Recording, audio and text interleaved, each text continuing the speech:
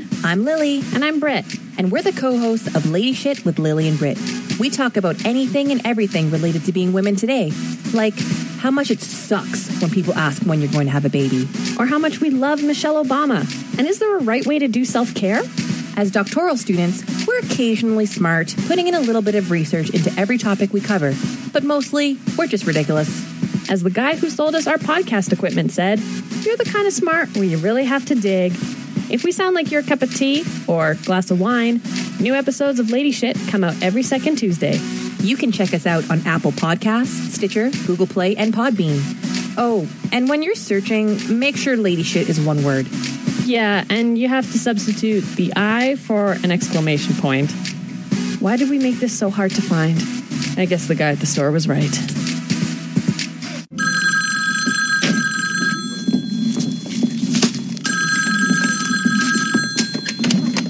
Atherton? Yes, Dr. Atherton?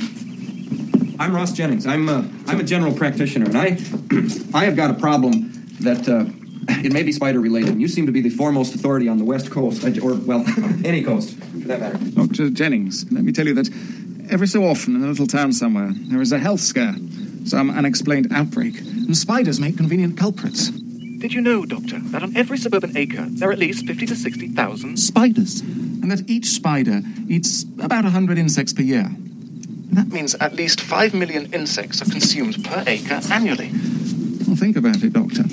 Perhaps man might find the planet uninhabitable without spiders. Dr. Atherton, I have nothing against spiders. It's just, we have had 3 deaths in my town, and I'm afraid there's going to be some more. Now, if you could lend me your expertise for just an afternoon. We're really not all that far from it. It's a town called Canaima.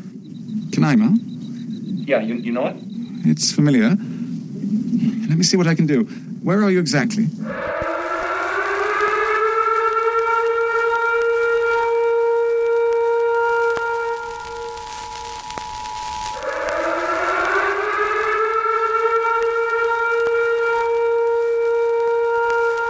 This is the emergency podcast system. This is not a test. Movies are bombing all over the country. They are posing as movies you already know. They may already be in your theaters, your neighbor's home, or even your own. Do not panic. Specialists have been dispatched. They will help you identify these pretenders and defend you against this invasion of the remake. Please stand by for further instructions. Welcome to the Invasion of the Remake podcast. I'm your host, Jason Bishop, and welcome to Face Your Fears Week. And we're going to do it in the most benign way possible by watching it on our televisions. No real-life experiences here. Yeah, I don't think this is going to cure any traumatic ills that we may have, but we're going to be discussing, all month long actually, we're going to be discussing phobias, and that'll be our theme around all the episodes that we do. And this week is so on the nose. The movie is actually called Arachnophobia, and if you don't know what arachnophobia means, it is a fear of arachnids, aka spiders. Arachnids actually covers spiders, scorpions, ticks, and a few other things, but we're going to concentrate on the spider part. Considering that's what the movie does. Yeah. Sam Stepanenko. Hello. And how you doing over there, Trish? I'm doing okay. This is a hard watch for me. This is Trish's fear. This is my giant fear. I love snakes, hate spiders. What? All I had to do was look at the roof. And I followed your leads, and that was perfect. We're both looking up. And it worked. It worked so good. It worked so good. You're so mean.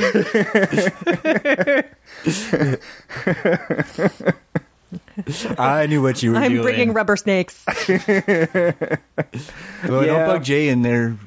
I remember when Sam and I were roommates, and back then you were a little more squeamish about snakes, and I had a couple of rubber snakes that I threw on your bed, and you were not happy with me. No, I remember not. Yeah, I don't know when it changed, but I still don't like them. Things without legs are what get to me. I don't know why. Worms, snakes, they just make my skin crawl. They don't scare me, they just make my skin crawl. Yeah. I used to have, I guess, I wanted to say it was a fear of heights, but I think it was more of a fear of the falling Falling, part yeah. from the heights. It's not the falling; it's the sudden impact at the end that I'm afraid of. Yeah, I've never Your really fear had of that stopping. big of a problem, but I had a traumatic experience as a child where I almost fell off a side of a cliff into Whitewater Rapids, and all I could see underneath me was a long way down, and my dad holding me from my hand, pulling me back up. So Dad caught me. Wow. I probably wouldn't be here today. And I managed to, I had falling dreams until I was about 16, and then somewhere along the way, it just went away. Yeah. Well, most fears are associated with some sort of experience, right? Yeah. Like my former fear of snakes comes from somebody throwing a dead snake at me. Ugh. Right? I mean, I know I can pinpoint exactly where that fear of snakes comes from. Right? So for a lot of people, that's what it is there's something that sits in your lizard brain saying, this is not a pleasant experience for me, and I don't like it, and it scares me. And this might make Trish feel a little bit better. Women are 4 times more likely to be scared of spiders than men. About 12% of men are scared of spiders. About 48% of women are scared of spiders. I don't know the truth of those numbers, but those are the numbers I read, and I'm just going to regurgitate them. Okay. Because everything on the internet is true. Yeah, right? true. Right. My God. Although I don't know. Well, then that means it's a perfectly reasonable fucking fear. Then I must know a lot of braver women, because I know more men scared of spiders than women. Including one of our best friends. Yes. Well, who has been a guest on this show, and I won't tell you which one. I want to know where these numbers come from, because here's the thing. When I was living in Australia, the number of deadly frickin' spiders is huge. I would be a lot more afraid of spiders. That is a if I rational lived there. caution. Yes. That is a rational when caution. When you That's live not a in a fear. region where you have lethal spiders, lethal everything. All over the place, like just lethal spiders, and like tiny, teeny ones that have like venom that is flesh-eating. Right? Yeah.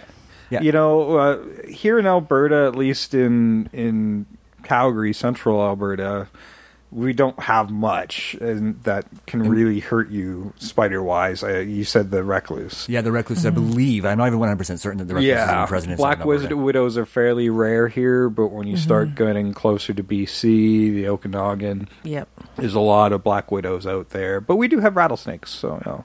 Yeah. They don't get into the city, but no, at least rarely. Very, very rarely, yes. They're more South Medicine Hat. Lethbridge.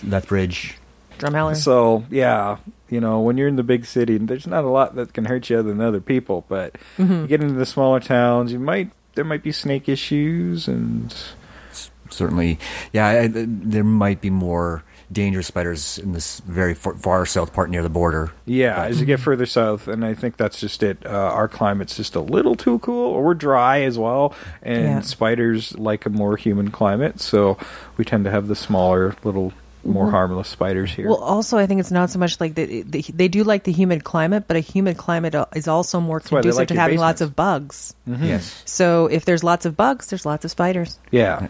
Now, and unlike this movie, most spiders are reclusive. Like, they will attack other spiders. They're solitary creatures for the most part. There are some that will live in colonies, but for the majority of them, they live solitary existences and will attack other spiders. And this movie, they run in a eusocial type hive type. Yeah. So you have your queen and your king and your drones that can't reproduce. That doesn't actually exist currently in what we know of spiders, and we certainly haven't discovered a species. And I would know because I've never gone out to discover a species of spiders, so that fact is true. I do not know, but according to the wikis, there are no spiders that exhibit that kind of social behavior where the division of labor and sexual labor and everything else.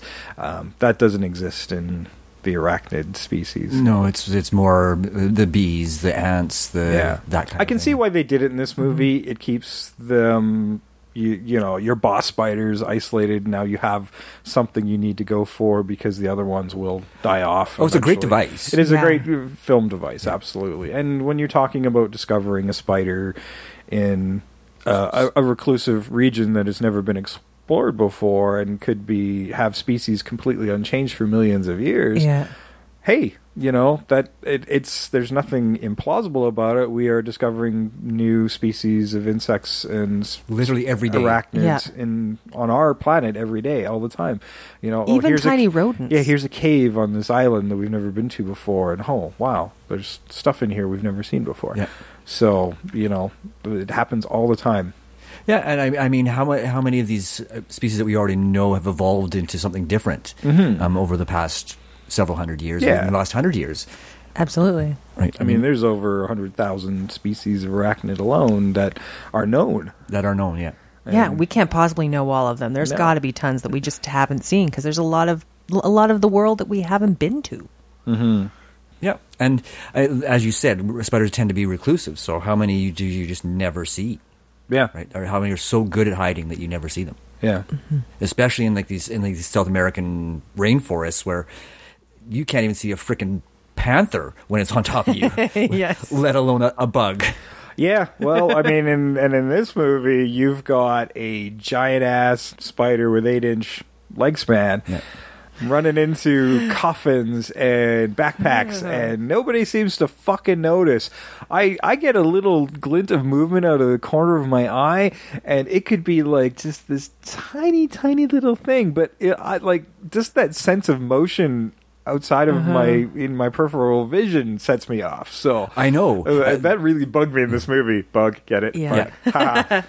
Yeah. Not bugs, they're arachnids. And it's funny. I know how distracting it is to you because there was an episode. I think it was even last episode. No, it was a few episodes ago, and it actually happened 2 weeks in a row. And it was these tiny little spiders on my windowsill that were crawling on my window because I think they like the warmth that was coming through the window. Yeah, and I faced Jay, and I can see him looking at the window, driving me nuts, making him absolutely crazy. Yeah, there was the one episode we stopped so I could go get him, and then there was another one I just waited till you guys left, and then I got him. But they were both the tiny little species of, house spider. I didn't want to say anything because I knew about Trish, which would have freaked out. I remember there was a cobweb on my roof, and she's like staring at it, and I'm like, it's just a web. There's nothing actually on it. But a web is a house for spiders. It was a spider here somewhere. And I just got my Swiffer and got rid of it. Better. That just tells me there's a spider here somewhere I don't know about yet. So when I watched this movie, I realized why I haven't watched it since the first time I saw it. I felt the same way. It's not a bad movie. It's not a good movie. It's just there. I remember this being a huge hit. It was. It was. Although it did open at number 3 in its opening week, but I mean, it was the same week as Ghost and Die Hard 2. Yeah. So it did all right then. Fucking competitive. Oh, it did really well. I remember this movie doing really well in the theater. It did the movie had a budget of $22 million, and it grossed a little over $53 million in the U.S. and another $30 million in home video. Yeah, and that's not a bad return on a little movie like this. Yeah, for 1990. Yeah, no, it's not a bad return at all. Yeah, and most of your actors were TV actors, with the exception of I think Jeff Daniels at the time. Pretty much, yeah. I mean, it has a recognizable cast, but it's not a super famous cast. No, I mean, John Goodman was actually just making the leap to film. I think this might have been his first after, he might have still been working on Roseanne at the time. I think he still was. I think he was. And I'm guessing he's looking for jobs again. Probably. No, he might. I don't know. I'm looking at. Not that he out of everybody in that cast, he was probably the least hurting for work. Actually, most of them were doing pretty good outside of Roseanne before she opened her stupid mouth. Yes. I mean, like Lady Bird. I mean, Laurie Metcalf's doing good. Yeah, Metcalf and Sarah Gilbert's doing fantastic as well. So I think there's just going to be like a Hogan family-esque thing where they'll just do a spin-off. Apparently talking about a spin-off of somebody else. That's what they're proposing anyhow. And I'd watch those other characters. I really would. If the writing was as solid as it is on Roseanne, then I don't fucking need Roseanne. She was always the most annoying part of that show to me. Yeah. I watched it for John Goodman. Yeah. I love Dan. Dan was such a good Metcalf character. for the most part. Dan and Metcalf. Yeah, she was so... That's why when it was watching her in Lady Bird, I'm like, oh, I forgot she's really good. Because Roseanne, she was good, but it seemed... very like there's a bit of a parody of herself, but then when it comes to like good roles, I'm like, oh no, she is a really good actress. She's a really good actress, and she's done so many great performances, and I'm glad she finally got recognized for it with Lady Bird. Yeah, exactly. Yeah, John Goodman. I think the Doctor is probably the most recognizable character as well, like the old Doctor. I've seen him in a ton of stuff. Yeah, that was Henry Jones, and he's been around a long time. We actually talked about him before. Do you remember what episode? Oh my God. Good Lord, no. I can't remember yesterday, let alone an episode that we did 50 or 60 episodes ago. I thought I was leaving all this connective tissue stuff to Trish, but she doesn't... I've seen him in so many movies, it's all blending together. Well, it's he's hard. probably most famous for being in Vertigo, working with Hitchcock, and this movie certainly has a Hitchcock kind of nod. If you're thinking of that fun thriller, you think of Birds, right? Yeah. But we talked about him in episode 116, 310 to Yuma. He was in 310 to Yuma. Oh, yes. He wasn't a featured player in 310. He rarely is. Yeah. He rarely is. He's one of those actors, I know that actor, but you don't know his name kind of actor. He's a hard-working actor. And when you recognize it, when you're seeing him as an old man in this movie, it's going to be tough to recognize the younger version and make that connect. It's very, very I think he was the bartender. Maybe. I got to rewatch that because I didn't get a chance to look at my cast list, but I think he was the bartender. He's one of those actors I've seen a lot, but I think I only think of him as an old man.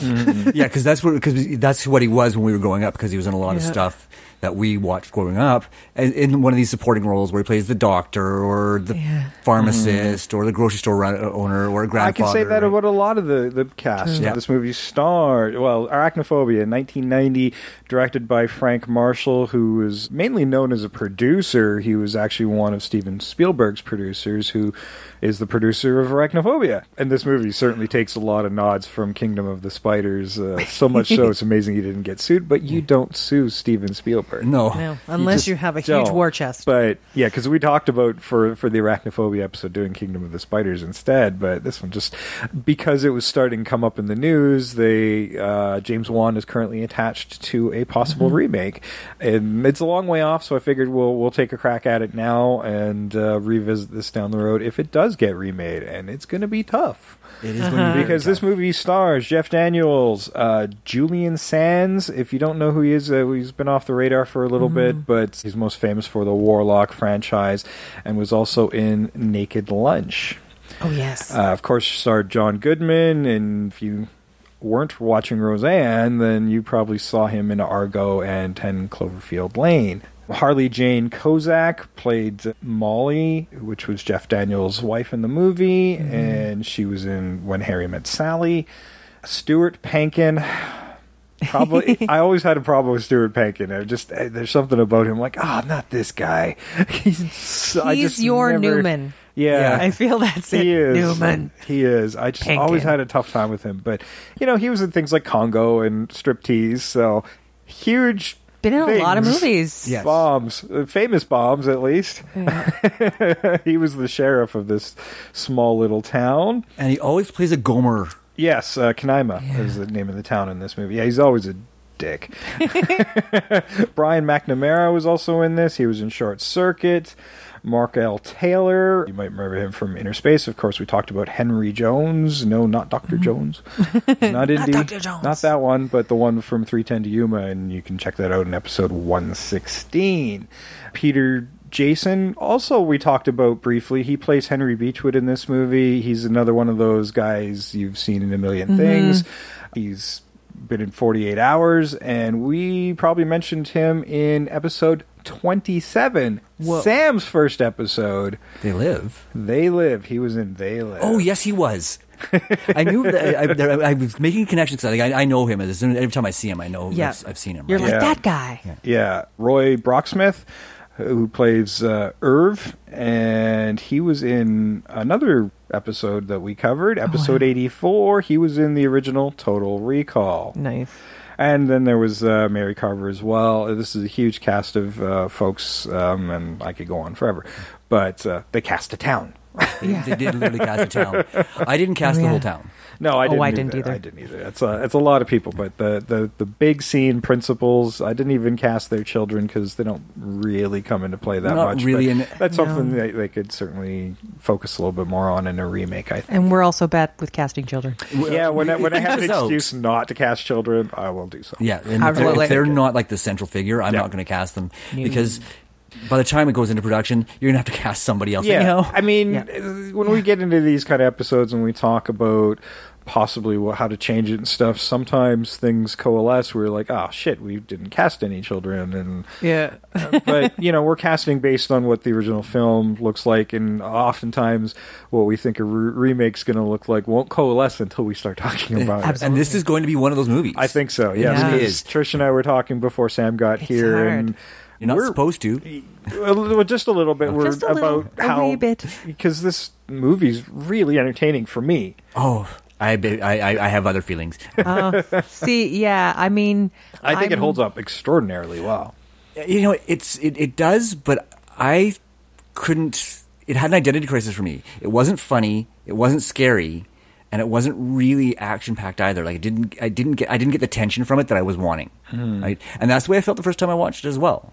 Is I never got the tension, and I went to it with my sister, who's petrified of spiders. I've never viewed it as a horror movie, and I think I view it as a family Comedy. thrillomedy. They actually say that in the trailer, which I will run here shortly. Don't worry. And it's a thriller / comedy. I mean, if you have an arachnophobia, if you're prone to that, I can see this movie being a lot scarier for you. For me, it was just like, yay, this was fun. And it owes a lot to like those 50s creature features. Yeah. And I don't know, I just found that it didn't hit either mark very well for me.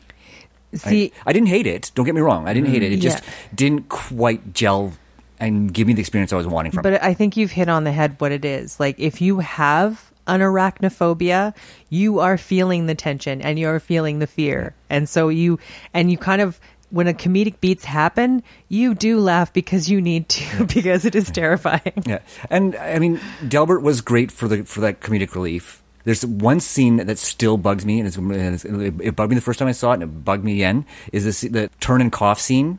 Way too long. Didn't work. It's not funny. Yeah, the timing That on that bit- doesn't work. Yeah. Yeah. It seems weird to me. Well, I mean, I get it. Yeah, Jeff Daniels' character, Ross Jennings, he's a doctor who's moved to this small town under the understanding he's going to take over the local practice. But the local doctors decided he doesn't want to retire. So, 'Cause he's a dick. Because he's a dick. So now he's moved there and he's got no clients. He's got no patients. He's got the one lady. He's got one lady who just thinks like the old Who's man's disappointingly healthy. Yes. Yes, yeah, exactly. You can survive if she's like her body's ravaged with disease. But then he's like, nope, everything's right with you. Damn it. I don't even know why you're on this prescription. Yeah, the other doctor gave her prescription for high blood pressure, and it's a little high, but nothing that is requiring medical treatment. And at it's the time. type of blood pressure, the part of it that's high, he's like, that doesn't require medication, especially not this medication. Yeah. Yes, the town doctor is a bad doctor. He's Yeah. a fucking terrible doctor. Oh, well, he's practicing medicine from 20 years ago. He's probably never updated Probably anything. 40 years ago. 40 years, yeah. He's not learned anything new. Like, I mean, if they let him have leeches, he probably would use them. Yeah, Yes, well, he's that recently, kind of doctor, yeah. recently I went and got myself a new regular physician, and they had a few openings at this place, and they're like, well, we got an older gentleman who's got a gentle disposition, and we've got a younger guy. I'm like, I'll take the younger guy. Yep. Yeah. Because he's going to be more up on modern Current medicine. medical practices and testing and stuff. Yeah, absolutely. And I even asked about the, finger and cough thing, and he's like, yeah, we don't do that anymore.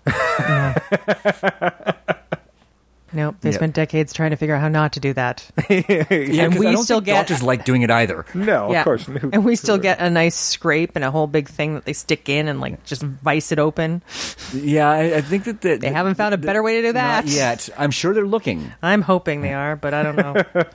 Sorry, that's my little. looking. They're looking. Sorry, that was my bitchy bit. I've been through a lot of doctor stuff lately. I get a little irritated. But like he's just not up on anything, and it's not. Yeah. No, and he turns this town against Dr. Jennings really quickly. Yeah. All right. Well, I think that we got a nice little primer for the trailer. Enjoy that, and we will talk. all sorts of arachnophobia right after.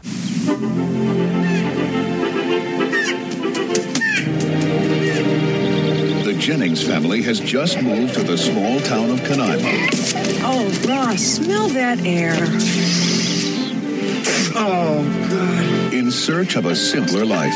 Want to blow up a bullfrog? Okay. It's the perfect place. Goodbye crime, goodbye grime. Except for one pesky little problem. Come with me and look at the web. The web? I have Terrible fear of spiders. Come on, we live in the country now. It's time to work through this irrational, paralyzing terror. It's not irrational. Hollywood Pictures and Amblin Entertainment present Jeff Daniels. Honey, we're in the living room. We need you to kill a spider. And John Goodman. Over McClintock, Infestation Management. That guy's just a spy. Would anybody object if I tore this floor out? I would. False alarm, then lead on. There's no spider here. Every so often, in a little town somewhere, there is a health scare. There's a rumor going around that some kind of spider might have killed Sam Metcalf. Doubtful. Spiders make convenient culprits. There's no spider here. I think one of your Venezuelan spiders hitched a ride here. There may be some spiders around here that are very dangerous. Dad, chill out. Just run. They spread out from a central nest in a web-like pattern and dominate the entire area. When that happens, this town is dead. Better uncork my private stock. Rock and roll!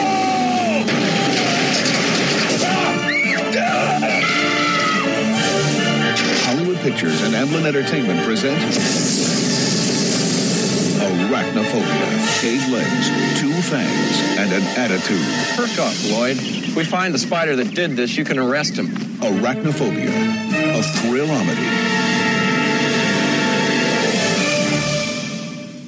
Yep, a thrillomedy. Neither for me. I'm sorry. It was still a good movie, but I just didn't. I thoroughly enjoyed the movie. Oh, I don't find it like it scary, but there were a couple little It was fun for me, but it wasn't funny.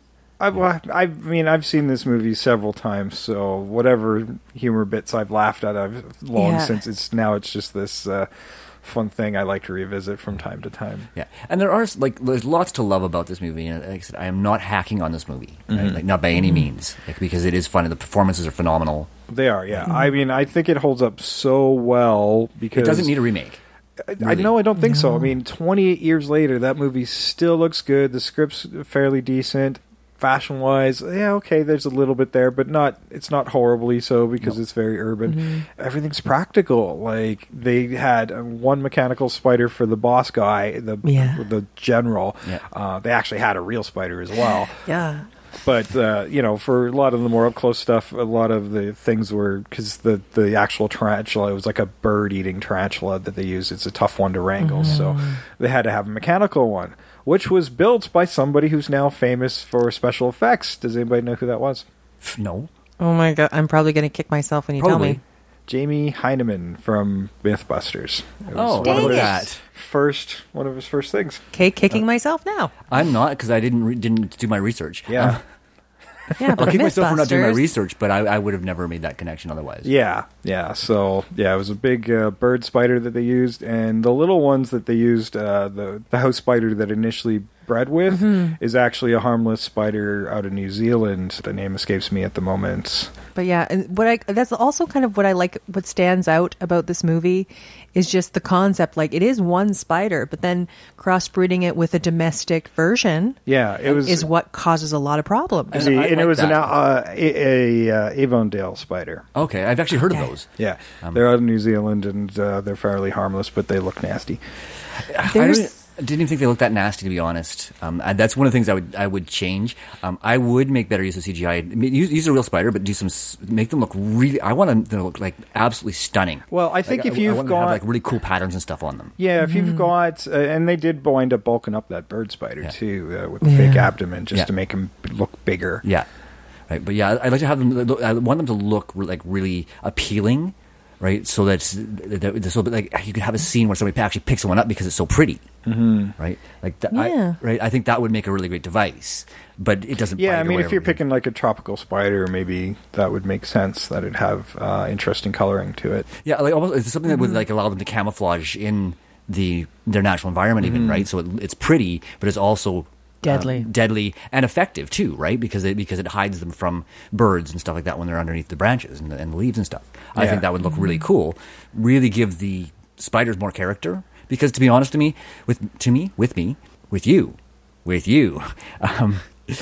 I found with you at home. Yeah. He lies to everybody else. I do, yes. Especially myself. Who doesn't? Good point. But yeah, I didn't find the spider all that scary because it did look like a spider that you could... Well, I think we're so used to seeing tarantulas in movies since the 50s as the be-all and end-all of creepy-ass spiders. Well, James Bond. Yeah. There's a whole thing with the tarantula in there. Yeah, and it's Indiana Jones. They're not really much worse than a bee sting. No. Tarantulas. They just look scary, and yeah, I'd like to see something different. And I get what you're getting at, but it's when you have arachnophobia, it doesn't matter the color; they're still fucking terrifying.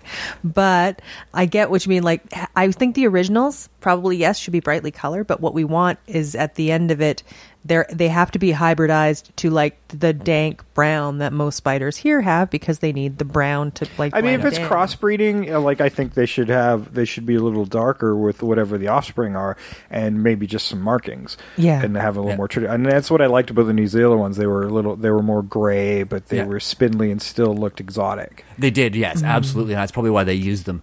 Yeah, no, I mean that's the thing is I want them to look unique because I recognize that spider. I've seen that spider before in other movies, in documentaries, wherever I've seen it. But I've seen that spider before. See. Right? Oh yeah, and like they have the whole kind of little subplot where Molly takes pictures of something, and she could be like, "That's I've never seen a spider like this before." Yeah, yeah, exactly. That's exactly the point I'm trying to make is, and if it is like a really attractive, beautiful spider, you set up a really great opportunity to have one of those children picking it up.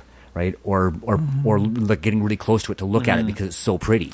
I used to have one. Some great tension. I used to live in a different area. Sam remembers where he's up in that area now. But when I first moved in there was pretty much it was the apex predator in my yard.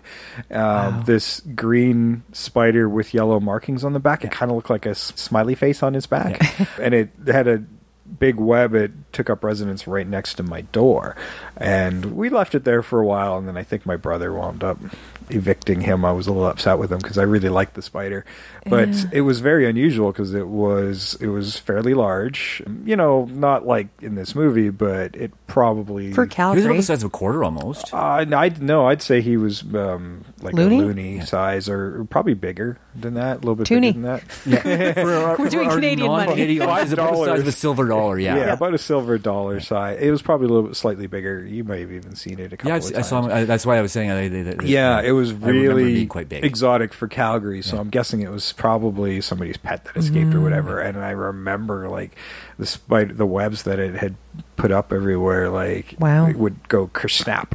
Yeah, they were so solid. We should ask the guy who met at the horror con about which spider it could be. Yeah, I always meant to capture it and then take it to some guy and say, or at least get a good picture of it, right? Yeah. This was before like decent cell phones and stuff like that, so I still kind of regret what happened, what my brother did to it. I'm like, no, that thing was awesome, and it was harmless. It wasn't hurting anybody. No, I'm like, I have a rule. I mean, it's a death sentence if you're in my house, but if you're outside my house, I'm in your territory. You're have a good old whatever, catch a bird or kill the other insects in my yard. I'm fine with it. And if it's right by your door but doesn't do anything, like if it's not overtly aggressive. No, it was not aggressive at all.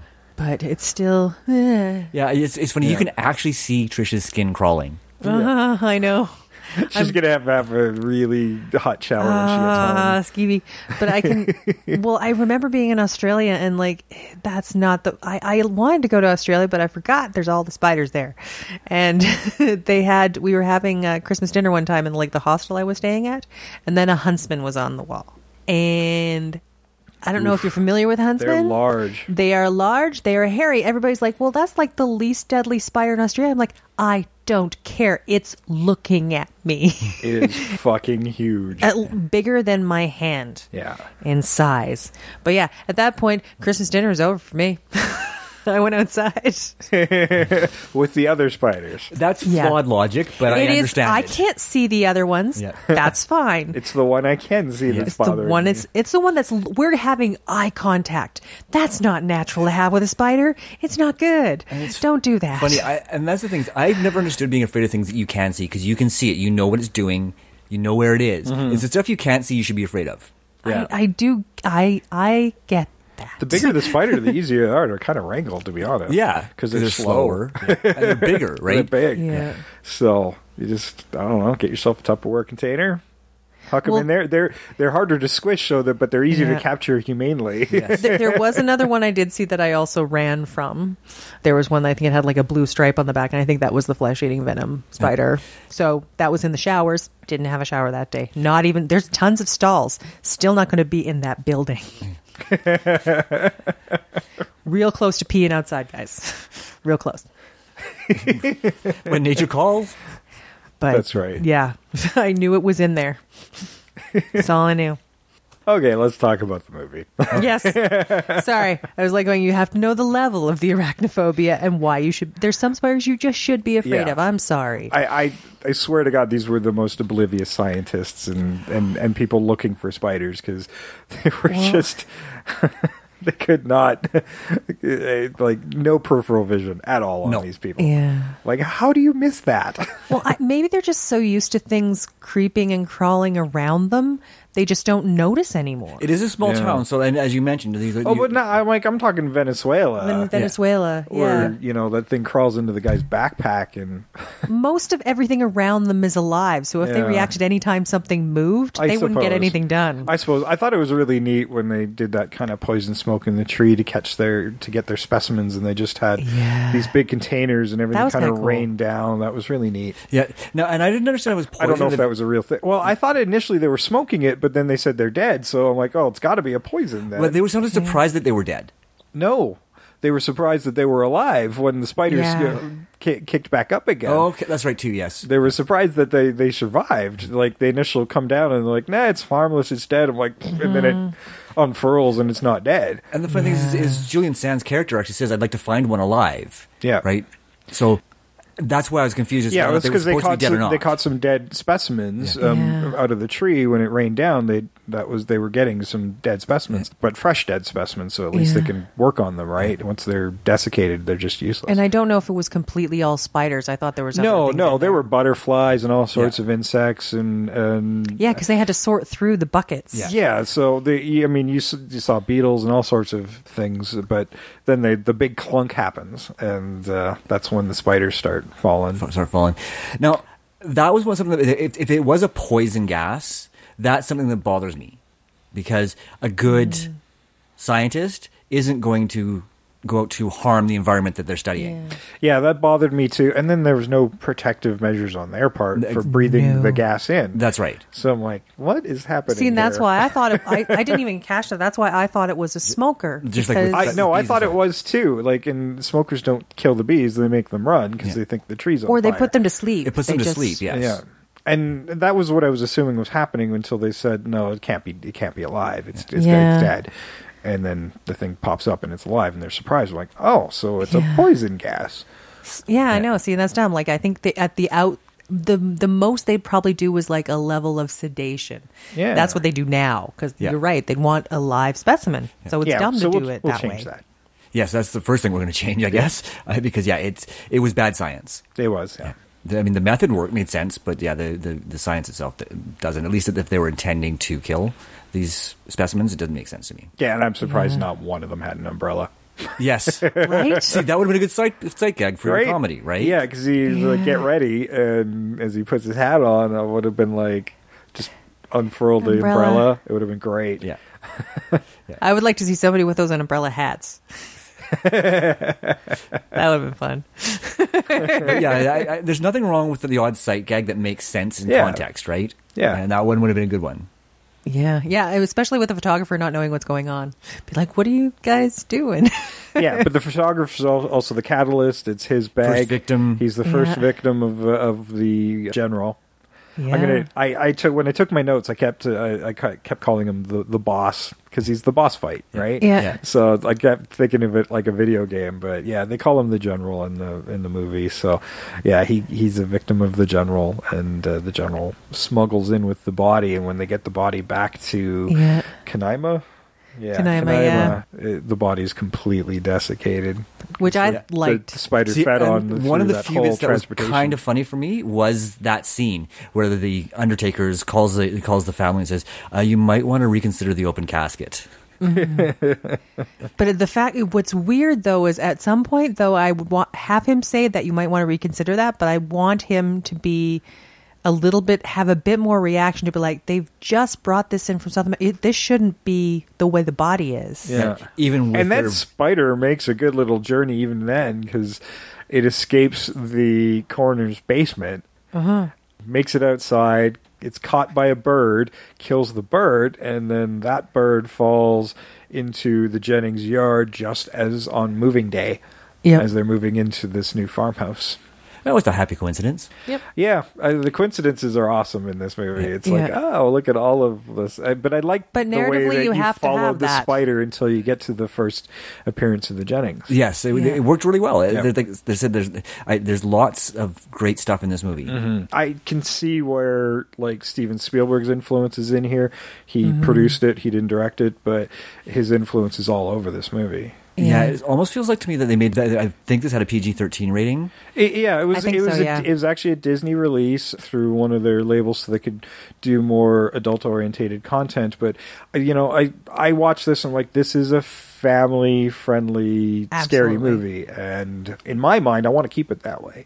But I can tell Sam probably doesn't. No, I'm okay with a family. I don't think this would have made near as much money if it had been just an R-rated. No, I have to agree. No, I would keep it PG. There's just some things that I would do to amp up that tension to make the adult audience and even the younger audience more anxious about what's going on, because that's the thing that never felt they anxious. don't rely too heavily on jump scares. They do have them, but they're really clever about when they use them. The cricket was a jump scare. When the spider in the cereal, even though you're half expecting it. The going spider. up the ladder in the barn. Yeah.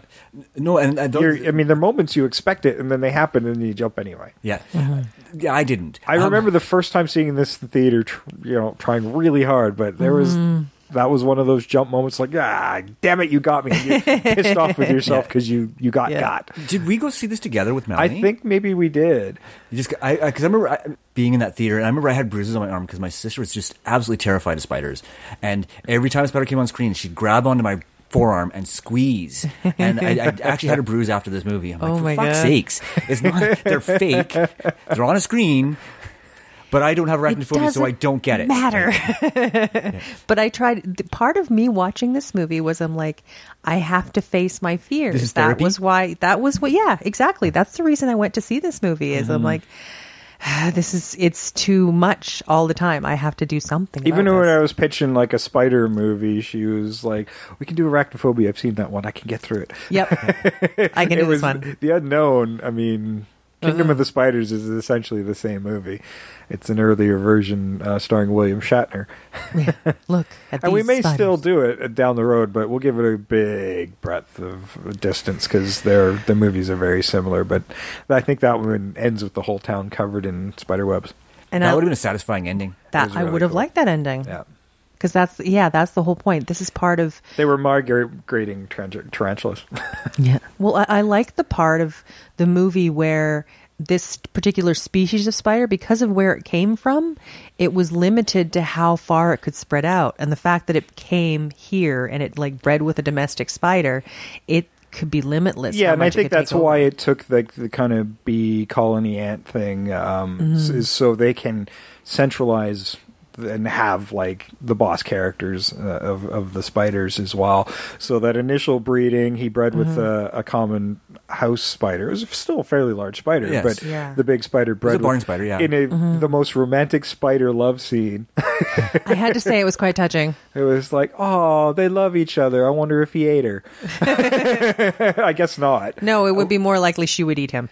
Yeah, not likely. She would have been really full. Oh, she would have been really full. It was like 5 times her But size. I mean, from like a spider's perspective or a bug perspective or a what other species do perspective, the females most likely They do tend to be the dominant gender. In insects. but which not I wouldn't this one, mind but keeping the that female here as a queen. And something that bugged me, and I never picked up when I was younger, was like, why was the queen different at the end? It's because the first breeding, she wasn't the queen. She was the first. She was the first cycle of the spiders, which produced a queen. Yes.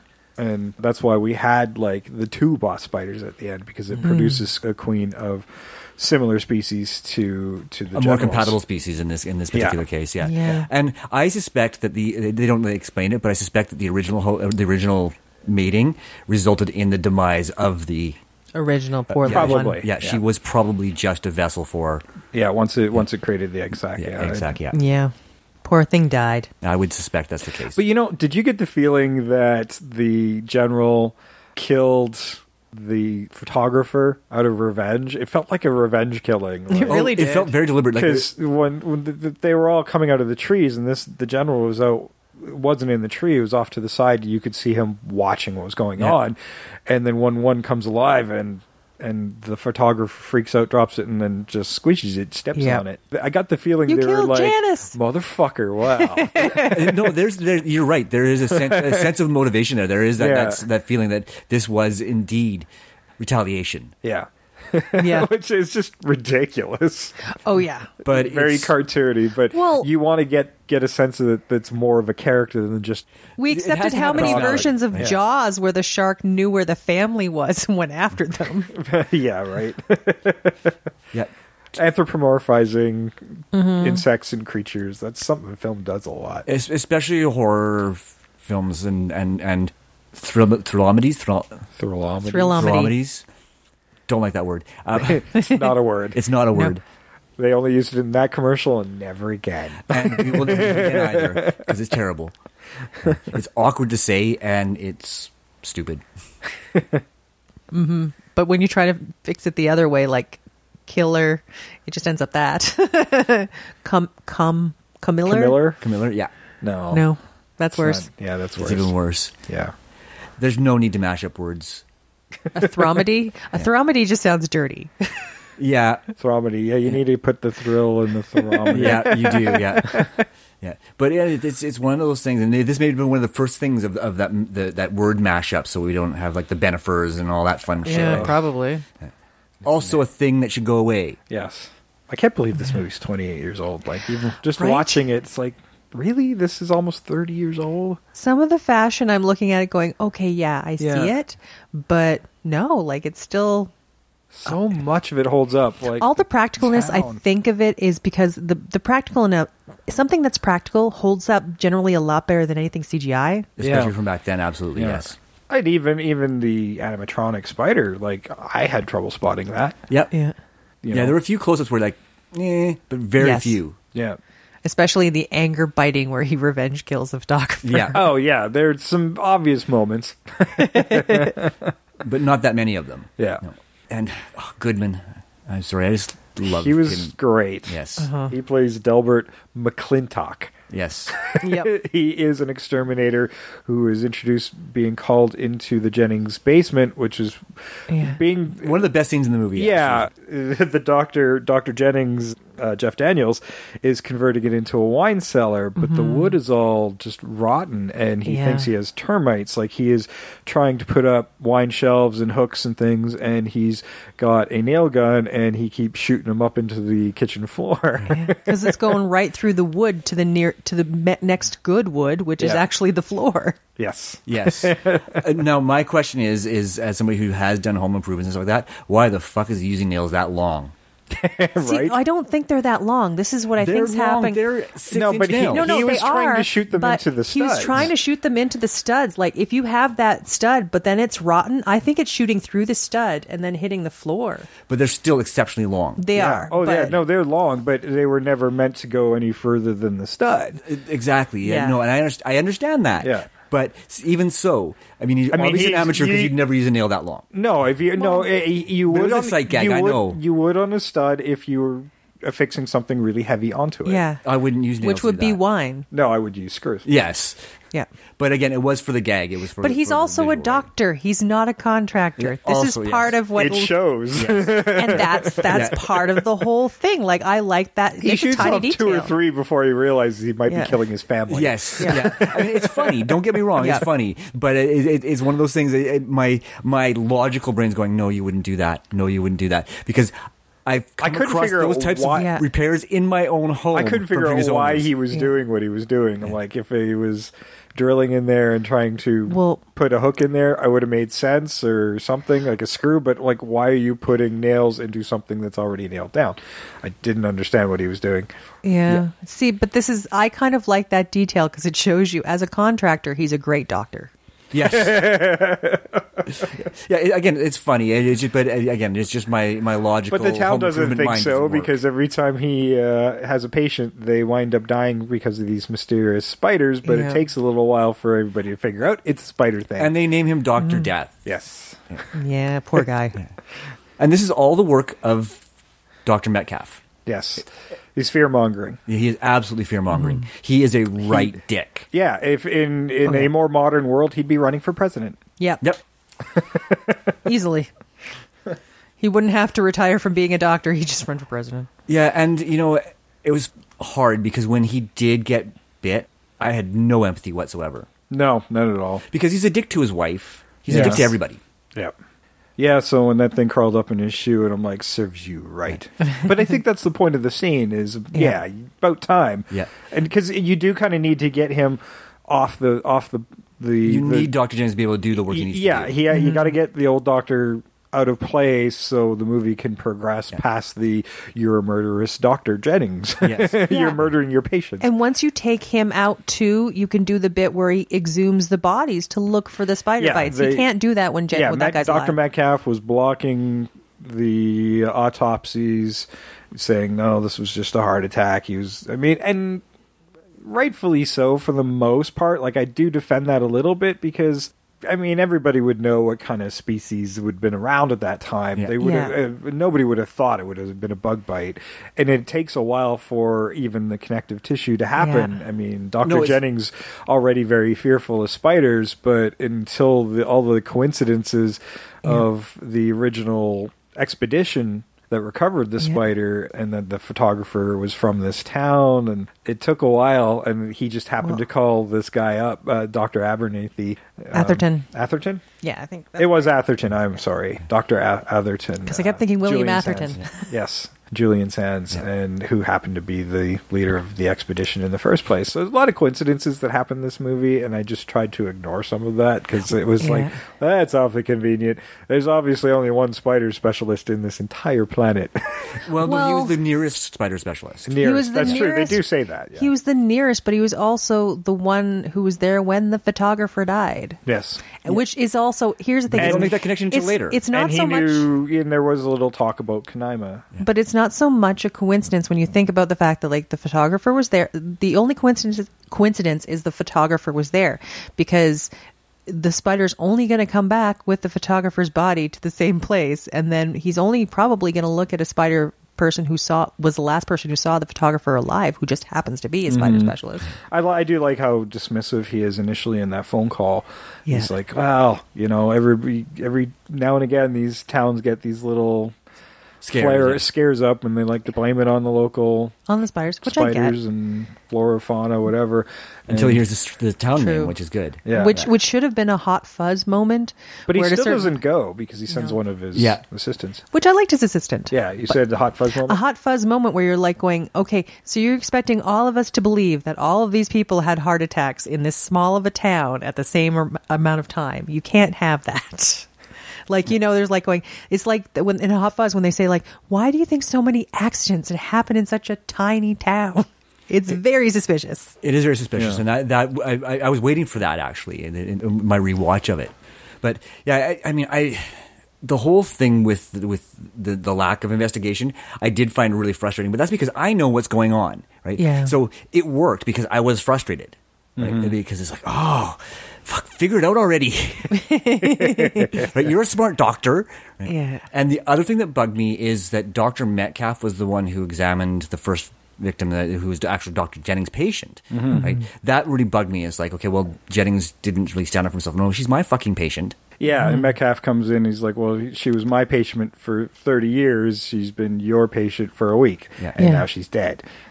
But from a doctor legal perspective, that doesn't matter. No. He's her physician at the point of death. Therefore, he is her physician. Yeah. Yes, I agree. Yeah, and that bugged me to no end. Yeah. Right? So I wouldn't kill Small her town, early. but that was the sheriff at the time. The sheriff would, It was a fucking goddamn schmo. Stuart Pankin. Stuart Pankin doesn't know how to be a sheriff. Like, he doesn't know the law. Yeah.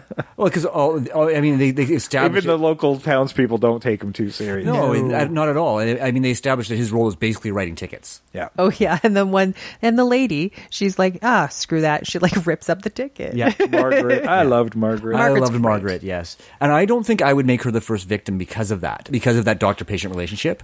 She shouldn't be the first victim.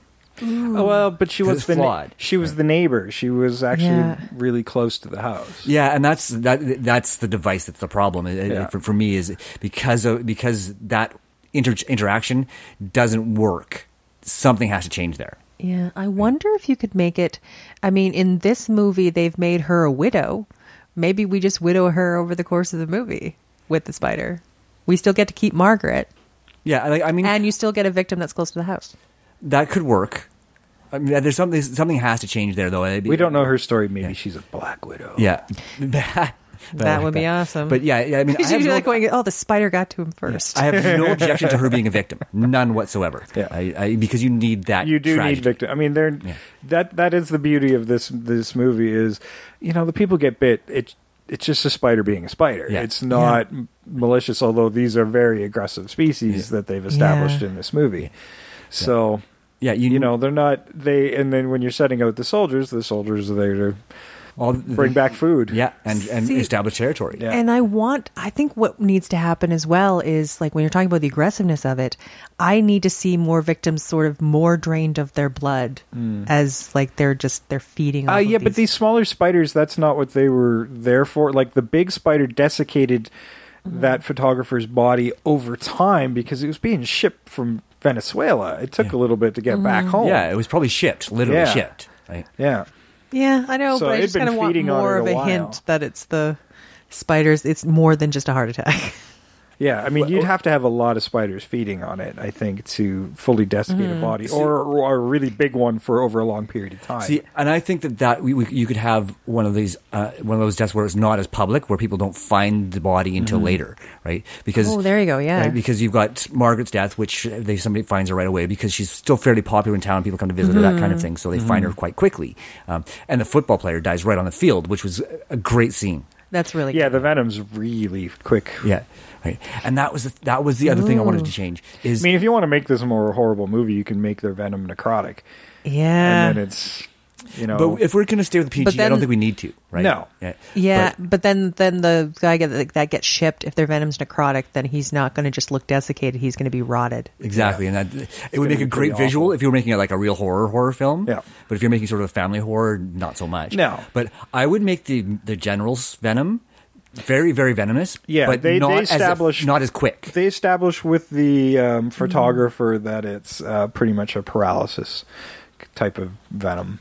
Yeah. See, I would keep the General's venom really powerful. I would have not the little as quick, but I'd have the not as quick be the little tiny spiders because they're mating with a domestic one that doesn't have that much venom. And I would go the other way. I would say that it's a very powerful toxic venom that takes a little while to affect, because you can create some of that tension from when the cameraman gets bit. He gets bit at the scene. Well, right? and I got the feeling that they moved the deaths seemed to happen far more quicker when they got to town with the domesticated versions of the spiders. Well, they're not domesticated. The domestic version. The one that's here. Yeah, because you see, and it seemed to be a little slower with the General because when he bit that photographer, there was the paralysis and seizure that was kind of happening before he died. Yeah.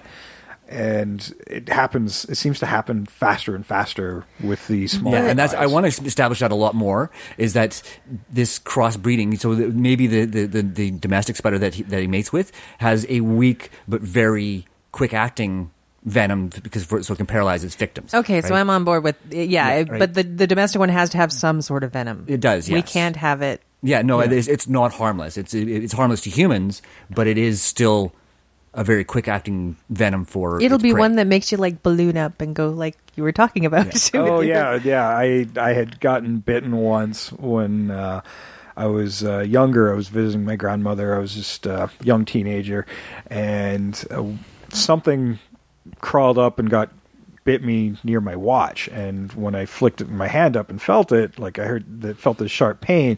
It probably got squished under my watch band. I never did identify what actually bit me. I don't even know if it was a spider.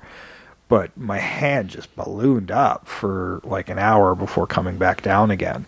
And, that was painful. Yeah. And I don't even know what kind of spider that was or whatever it was. Yeah, but that's the type of thing I think that our domestic spider does. It's not lethal, but it's very fast acting. I would make it lethal.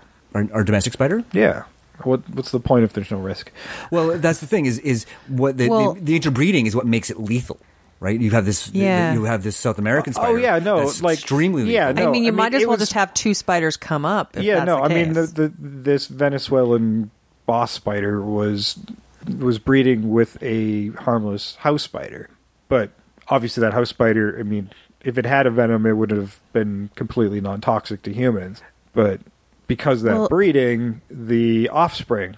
That's the point I'm trying to make. Well, that's what they do in the movie. Yes, but what I'm talking about is I want the South American spider, our general, to have extremely lethal venom that's not super fast like it is with the drones, right? That's something that develops through the interbreeding and making it a more effective predator. That's well, the soldiers should. Well, I guess that does make a little more sense because the soldiers are doing that kind of work. Exactly. That's the point I'm trying to make. Is I'd like to have the cameraman's death be more prolonged, I guess. Right. Mm-hmm. Right. So, I mean, you can even have our doctor. I actually wouldn't mind him being still alive before. Well, I guess he is. He pretty much. He's found dead because it was crawled in bed with him and crawled into the cot with him. Yeah.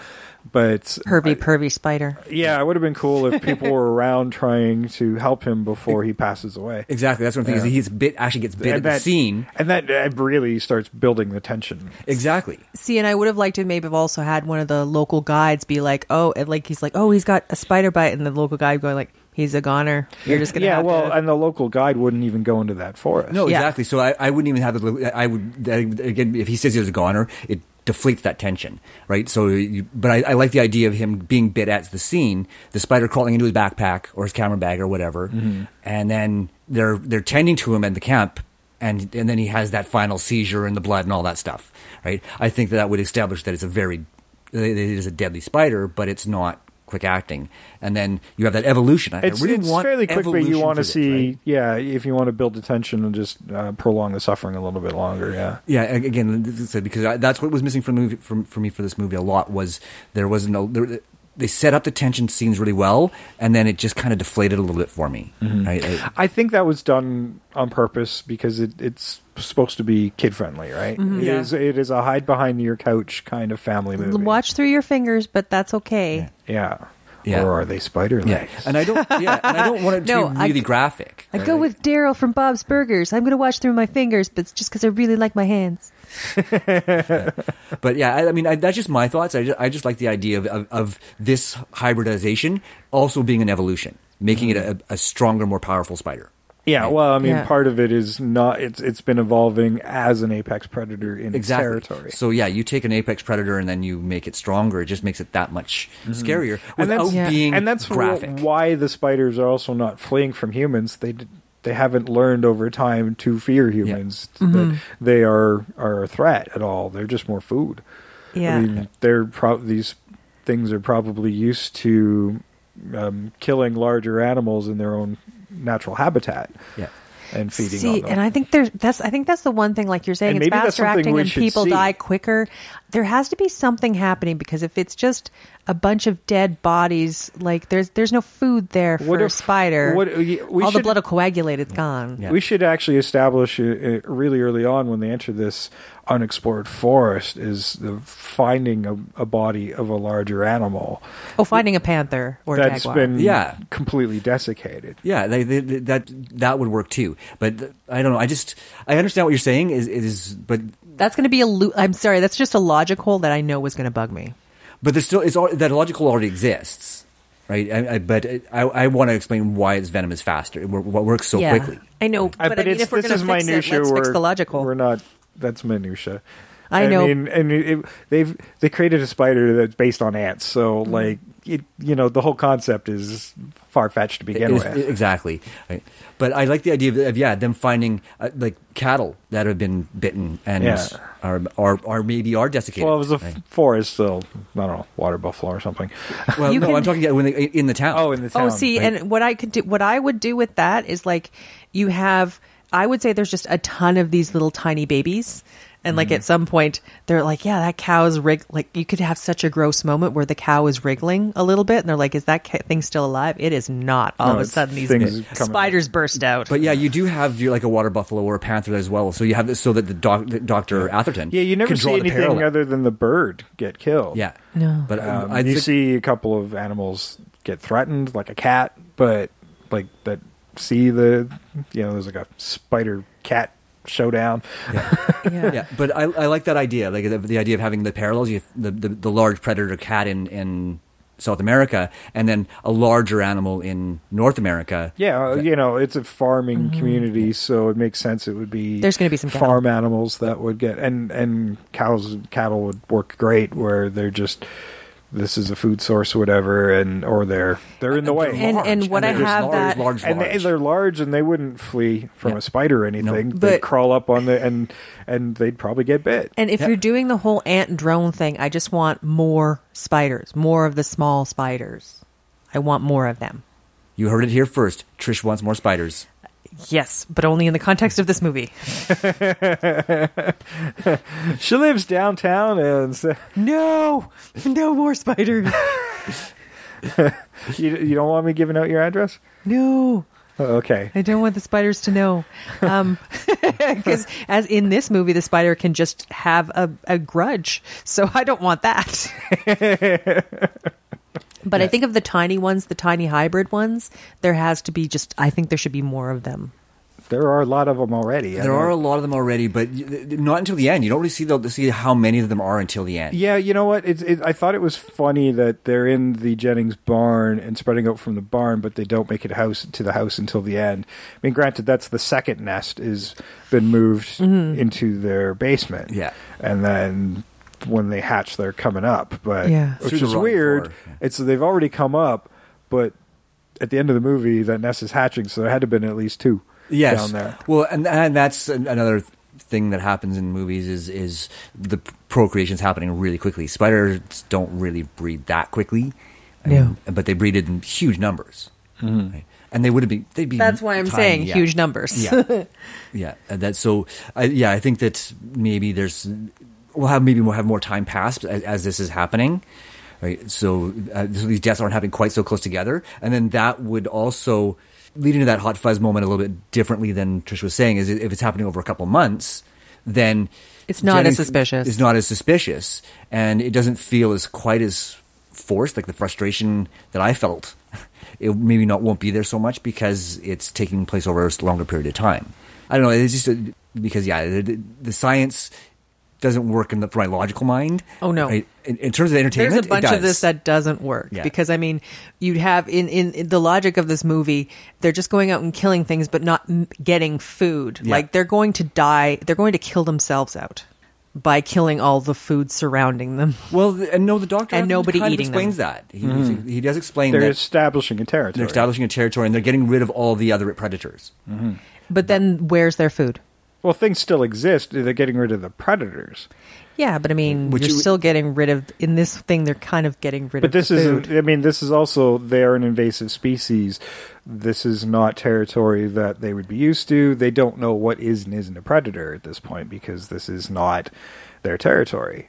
So everything is a threat. So yes, but I mean, getting rid of everything means they're getting rid of the food. Yeah, but no. Well, human beings aren't food. It's not like they're stopping, let's go kill that ant colony, let's go kill... There's plenty of food. We don't know what their natural food source is. Yes, but it's not humans. Yeah, right? but I mean, if they're killing just everything, because the general fed off the human doesn't make them make people their food. Yeah, I mean, it's blood, and it doesn't matter where it's coming from. And there's plenty of other insects, and I mean, And the spiders smaller can't animals. be everywhere. Yeah. It's the bigger stuff that's getting in the way. That's going to be the first to go down because it's the easiest to bite because there's lots of surface area to bite. Yes. Right, and I like the way that these spiders, these soldiers, when they are out in the open, they're victims like bang, like that. People step on them. I want more of that, right? We have the one scene where Delbert steps on there's one. just as many spiders are killed, if not more well, definitely more spiders are killed in this movie than humans. Yeah. For every human that goes down, every time you think they're going to get another one, a spider goes down. Yeah. So yeah, there's a balance. Lots of accidental killing of spiders in this movie. Or deliberate, even. Like there's that, like I said, there was one scene with Delbert where he just like steps on one, squishes it. And it leads to a great line. It's like, I think there's still some of them on the bottom of my shoe. I like that line. But yeah, I'd like to see sort of more of that, like sort of show the infestation growing over this period of time, right? Where you see this, it's like people are commenting on like, wow, there's sure a lot of these weird spiders around lately, kind of thing, right? It does, but they never make the connection between that and these deaths that are because they're not going to automatically go after you every single time. Although they are aggressive, they do say that stealthy. outright. They're stealthy, but they're spiders. Yeah, they're crawling on all sorts of things that we don't do. Yes, but like every one of the deaths we see the doctor is in his slipper. Yeah, Margaret is underneath her lampshade and bites her when she goes to turn on the lamp. Yeah. And then the football player, he dies because it's in his helmet, right? Yeah. So, and you almost get one in the shower, and there's quite a few almost. Yes, but they're always because you can't see the spider. They can't see the spider. As soon as the spider's visible, it's dead. Why couldn't that one in the cereal box been alive? Stuart Pankin. I just wanted him to die so badly. Well, this is the remake. You can make that sheriff die. You can cast Stuart Pankin and kill him. I don't know if I cast a sheriff. I didn't. I didn't. I did because just for a fun reason.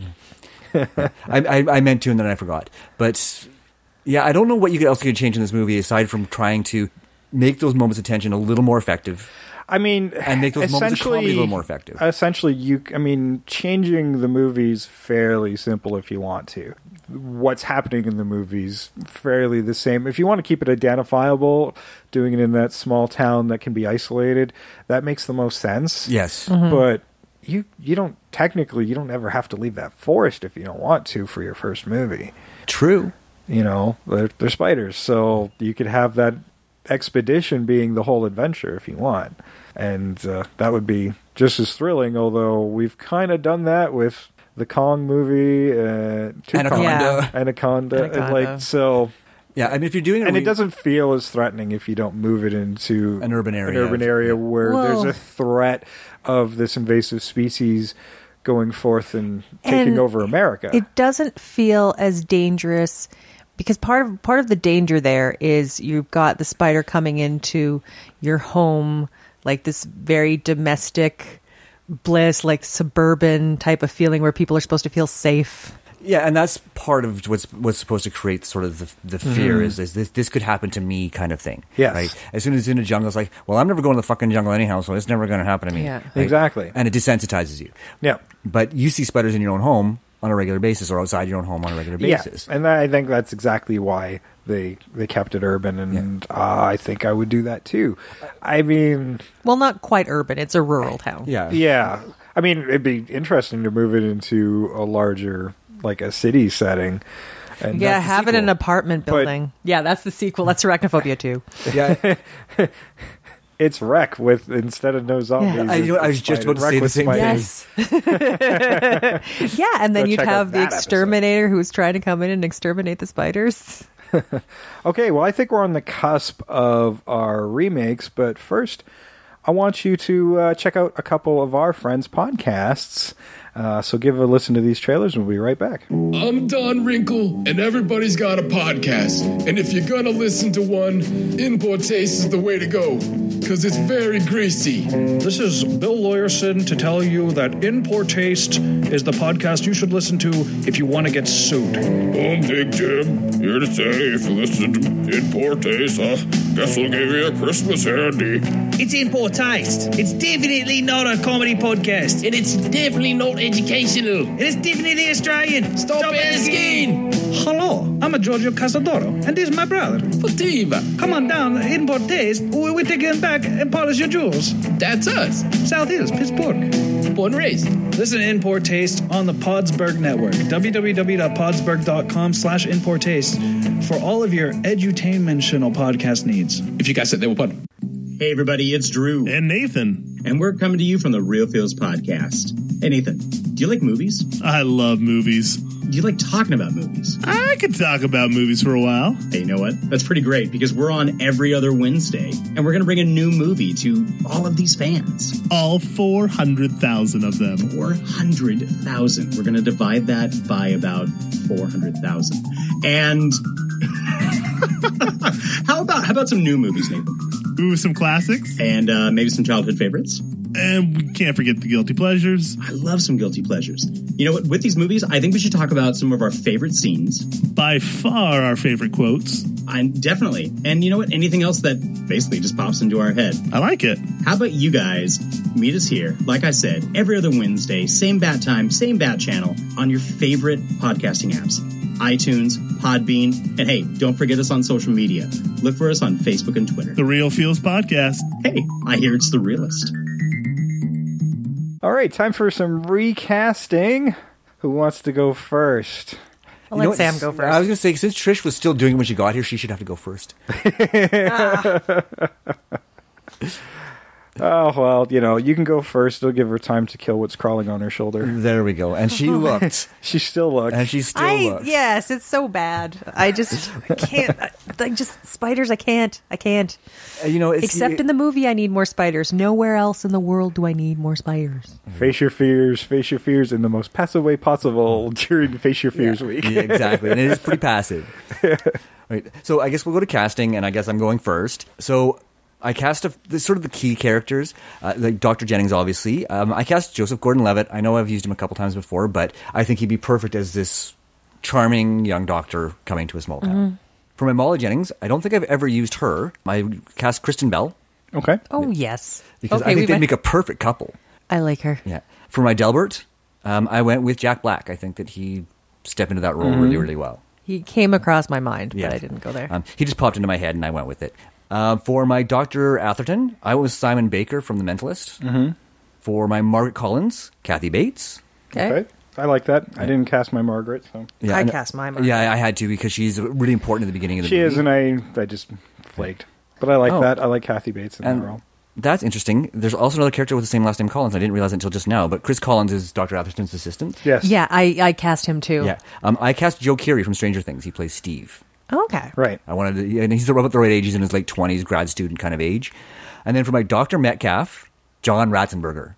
I like it.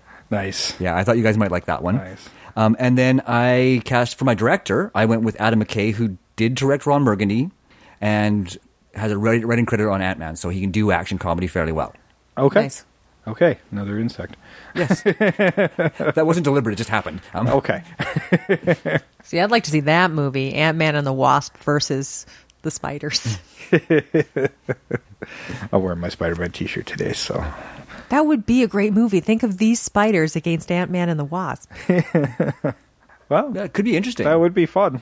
That's a whole other spin-off I think I'd be cool with. Yeah. All right, for my casting, I'm going to go with my director first. I wanted somebody who could do these family kind of adventure thriller movies, so I went with Brad Payton, who has directed Journey to Mystery Island with The Rock, San Andreas with The Rock, and Incarnate. I thought he had that kind of balance of like those family thrill ride type of movies. Did you cast Rock as Delbert? No, Rock is not in my movie. That's too bad. He'd make a great Delbert. He would, absolutely. I thought about that, actually. He would. I did make but I was like, he's in everything. I did mix up some of my castings, so there are going to have to be some name changes along the way, but for Sounds my good. Ross Jennings, for that Jeff Daniels role, I went with Chris Pratt. It just seemed natural in that role, especially with the more muscular Chris Pratt right now being deathly afraid of spiders. I just giggled at the thought of somebody I like that, we've yeah. seen in a very heroic roles lately being completely non-heroic. Also, I thought that my casting was a taller, bigger guy because it's more. It's interesting when a big guy is afraid of a tiny thing. Mm-hmm. Yeah. And so The Rock in that lead would be good, too, by that theory, yeah. That's a great way to think about it, too. Like, it's more... Yeah, and he does comedy so well. Yeah, he does, and we haven't seen him do, like, we've done this comedy in his roles, we haven't seen him do a straight-up comedy in a while, and I think, get him back to the roots where he's comfortable. For his wife, Molly Jennings, I went with Elizabeth Mitchell. I've used her a few times before, but they're about the same age. They're in their early 30s, and she's from Purge, the election year. That probably what most people would know her from recently. For my Delbert, I love this choice. It wasn't my.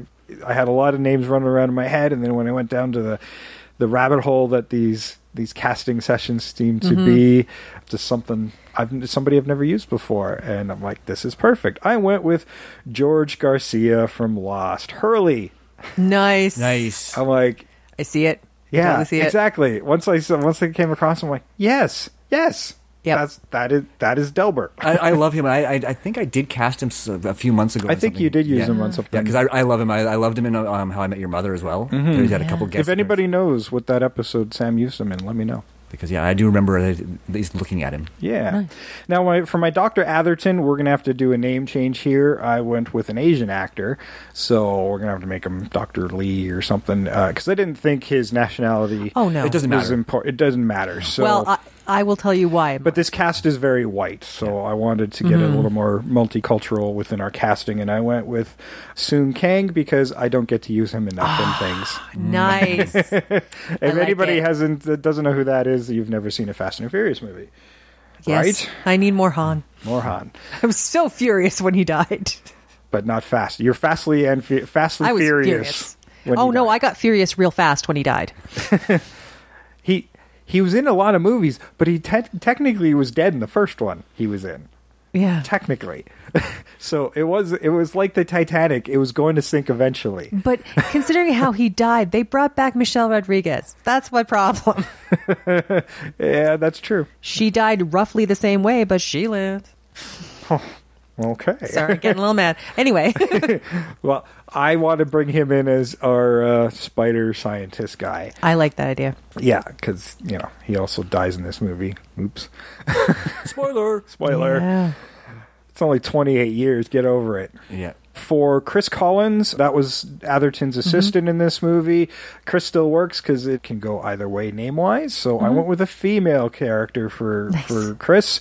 And I went with Emma Dumont. I wanted her, like Chris, to feel like a grad student, somebody who's an understudy, right? And she's most recently can be seen on The Gifted as Polaris. Nice. And I really dig her, so I want to bring her really in there cool. as well, flesh out this cast and make it a little more interesting. I didn't have a Margaret, but I like Sam's choice. And for my Dr. Sam Metcalf, I wanted somebody who's kind of grumbly and tough and could still be kind of funny watching it at the same time. I went with Tommy Lee Jones. Nice. Because it had to be of a certain an old curmudgeonly doctor. Get it? Yeah, right.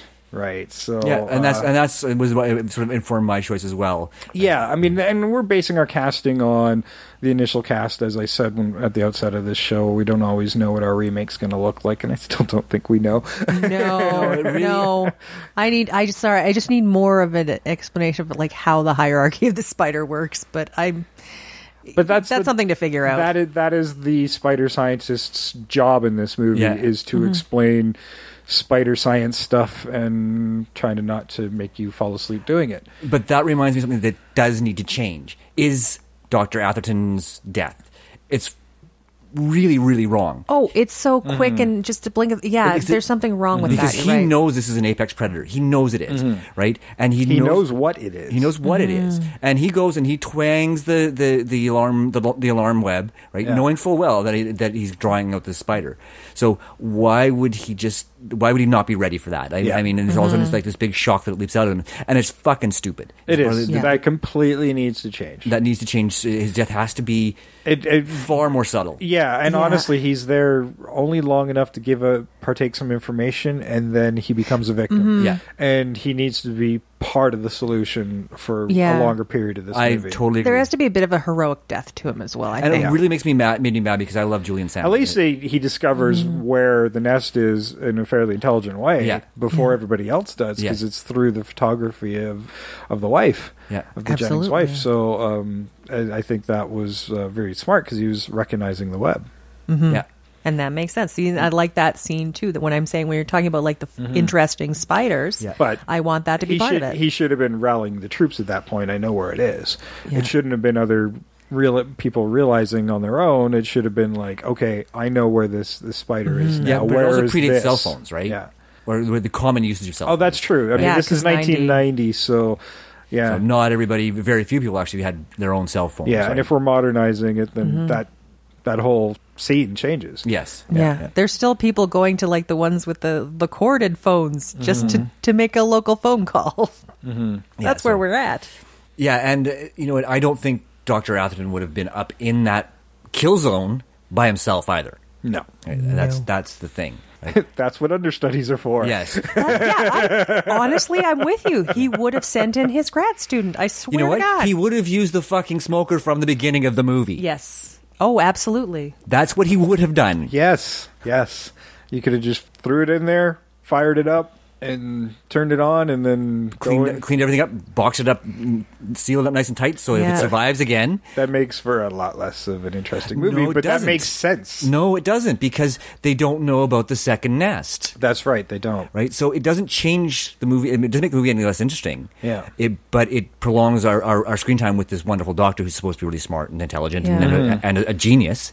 He thinks he's got it, but he doesn't. He thinks he's got it. So I love the mistaken. Well, actually, ending. he does, because in the original movie, he is killed by the boss spider who goes back to the basement. That's right. Yeah. But I don't know why it went back to the barn if he made his nest in the basement. Yeah, and if that would fix one of those plot holes, is they find it, and maybe he goes, well, there's a whole bunch of these new hybrids, but we don't have the boss yet. Yeah. Right. That would make more sense. Yeah. And then you could have something very similar to the beginning of the movie where the boss is watching, and that's how. And then you could have it where we've got the queen, but there should be a boss. Yeah, but the queen would be in the basement with the other nest. Yeah. So. Okay, well then maybe that's it. He's got the boss. He thinks it's solved, but he doesn't have the queen. Yeah. That could fix that. Yeah. Well, I mean, and she's going to be aggressive defending her nest. Yeah, and the showdown doesn't necessarily have to be with Jeff Daniels, although it's got to be in a way that something's got to happen where he conquers his fear of spiders. Absolutely, that's part of the point of the movie, right? See, I don't want to be like a conquered fear of the spiders. I think he's still afraid, but he can handle it better. Who wouldn't be afraid after that? That's exactly That's it. That's it. Like he's conquered it just for that spider. It's still a problem. Because phobias, I don't think you truly really kind of get past. There's still a bit of fear I don't there. think he did. They moved back to San Diego. Oh, absolutely. Yes. So... How about this? Because I think part of the... We still got Trish's casting to do, but yeah. Yes. We can, we'll get I like where we're going here. I feel we're getting to something that we now were... finally getting something in the remake for sure. That we were missing. Yeah, so what... I mean, I think the idea of Dr. Atherton dying the way he did in the movie was the irony of the spider expert being killed by a spider, right? But what if you take that away? It's not necessary. And you move So Jennings discovers the nest in the basement. When he's trapped under the wine thing, or he's trapped however we trap him, the Dr. Atherton does come down, but gets killed entirely accidentally by another falling wine rack or something like that, right? Well, no, right? He could actually be... Or even survive. Yeah, he could actually be attacked and die. Yeah. Like, just adding more jeopardy to that situation. Absolutely. He's trying to I think I still love the rescue in the movie is great, where it's like, here's Delbert in the last minutes when everything's fine. Yes. Yes. Although, I mean, he still has to make his way through all those spiders upstairs. But. Yeah, I do like that. Yeah, you know what? Yeah, because there's still the other spiders. That's the thing. He may have killed the boss, but there's still those other spiders. But they can't procreate anymore. They can't, but they can still kill a lot of people. It's funny that they were all succumbing to the fire or starting to die when they were outside. I'm like, it doesn't make a lot of sense. No, that needs to be fixed as well. It definitely needs to be fixed. But yeah, you know what? Maybe he goes down to try and help Jennings get up from underneath the wine rack and gets bit. Just something simple like that, right? It's Atherton, the Atherton character, could be almost because he could almost be the antagonist of the film, a late antagonist of the film outside of the spider, because he doesn't want it killed. And that's a very common scientific thing where the guy would be like, no, we have to study it, we can't kill it. That happens in a lot of movies. So you're he's kind of a trope in itself. It is almost a trope in itself, and he's the relatable bad guy. I mean, like, these things are killing people. Like, we do have to get rid of these things. You can have the antagonist also be like that grad student, be like, I understand what you're saying, doctor, but come on. That's right. Look at how many people are dead already, and that's not even because of this spider. These are lethal spiders, right? Yeah, I think I like that idea, actually. That changes the movie quite a bit in an interesting way. It does, yeah. It changes the last act of the movie in a very interesting way, yes. And like when the grad student's saving the family, it's like the grad student's like, we got to kill all these spiders. It's not a good idea. So, I mean, there could be a fight in the basement, but it could start with Atherton. Yeah. And then the spider ends it with Atherton, and then you get the final conflict between the two. That actually could change entirely, but, I mean, it doesn't have to be a wine cellar or whatever, but... No, but it works with the way they describe it. I think so too. See, and I think it also works for another reason in the fact that he wants the wine cellar more than he's scared of a basement. Because if you're scared of spiders, basements are terrible, and you won't go down there. Mm-hmm. But if it's your wine cellar, you will go down there. Mm-hmm. Yeah, it's one of those rationalizations that people who have fears like that use. Absolutely. Yeah, honestly, if there's no reason for him to go down there, he will not. Mm-hmm. No, I like that idea. I like the idea of there being sort of a confrontation in the wine cellar. Maybe Jennings has found the other nest, and Atherton is trying to keep him from destroying it. He says, "No, let me take it. Let me take it away, and let me study these things because it's a new species. I really need to study it." And his rationale is not an evil one. It's just that rationale that scientists have. Right? It's like, I need to study this. But this is essentially like a plague that's getting out of control. It is, right? But he doesn't see it that way. All he sees it is as this new species that needs to be protected because it's a new species. Mm-hmm. It could work really well where they're sort of, it's not even a physical confrontation. It's just a verbal, and there might be like a slight shove where then the nest breaks open and Atherton gets bit. Right? It's entirely accidental. There's no maliciousness behind it, but it's still. Yeah, he wants to study the spiders. He wants to study their venom. He's like going, the original spider didn't have anything like this. We have to look at this. Exactly, and that was where I was going with that whole conversation. Is that it is now something that now it all ties together, right? Mm-hmm. Yeah, the hybridization must be studied. Yes, because they've never seen this before either, right? Technically, they only need a live offspring, but to do that, if you have the originator as well. The research could go that much further as well. Exactly, because you have to understand how. Because in my mind, I'm like, how did they even breed in the first place? Yes. Like, it didn't. I wouldn't even think the two species would be compatible. And that would be why he'd want. That's why he'd want it, one of the original spiders as well. But he has original spiders from his trip to Venezuela. Yeah. That's right, he does. So he does. But they could have been just the soldiers, because I mean, if they were offsprings of the same species, the soldiers would have been much bigger than the ones we got. Yeah. That's true. With the house spider versions. Yeah, and he'd want to study how could they possibly make children, these two spiders, and it was like maybe they shared a common ancestor. Like, he's really into figuring this out. Right. And the rationale makes sense because he's a scientist. He's not bad. He's just misguided. Mm-hmm. Right? Yeah. And I always like those kind of antagonists, the ones who aren't bad for the sake of being bad. They just have a different perspective on the way things are. Yeah, and it's a perspective you can identify with. Yeah. And then you have the grad student. When you say they die outside, that's dumb. I think you want the grad student to be like, we're going to try and capture as many as we can to make sure that we have this whole infestation out of the way. Yes, because the drones can't procreate, which is the good news, right? Yes. And they do explain that they have short lifespans as well. Yes. They do say that, and Atherton explains that, the drones will have very short lifespans. So they can only expand so far, which is, I think, a device they use to make sure that the question that we have doesn't really come up. Mm-hmm. I mean, there's also the thought of turning in this movie into, okay, this spider is still like other spiders. They nest, they move forth, and multiply like any other spider. And part of the story is now we have an invasive species that is spreading, and it is containment. It is very much like a Contagion movie. Yeah. Right. And you don't play it. You don't have a limited. I mean, insects have a shorter lifespan anyway, but every one of them can procreate, and that creates a lot of risk, and it means that this threat doesn't end with one spider. Yeah, and that moves it almost moves out of family oriented into more. Well, Kingdom of Spiders had a bummer ending. Yeah, and it devastated an entire town. You look at this, and we could see that, and you could have the town evacuated, right? Yeah, I mean, if it is baffling that this movie never actually got a sequel to begin with. To be honest, because it did very well. I like that idea where it's like, okay, we've got the nest, but this town's never going to be livable again, right? So we're gonna you still have those spiders roaming around you, so you have to. People have to walk out with the clothes on their backs. They have to go through decontamination so that they can tell, so they're not carrying any on them, and then they fire the town.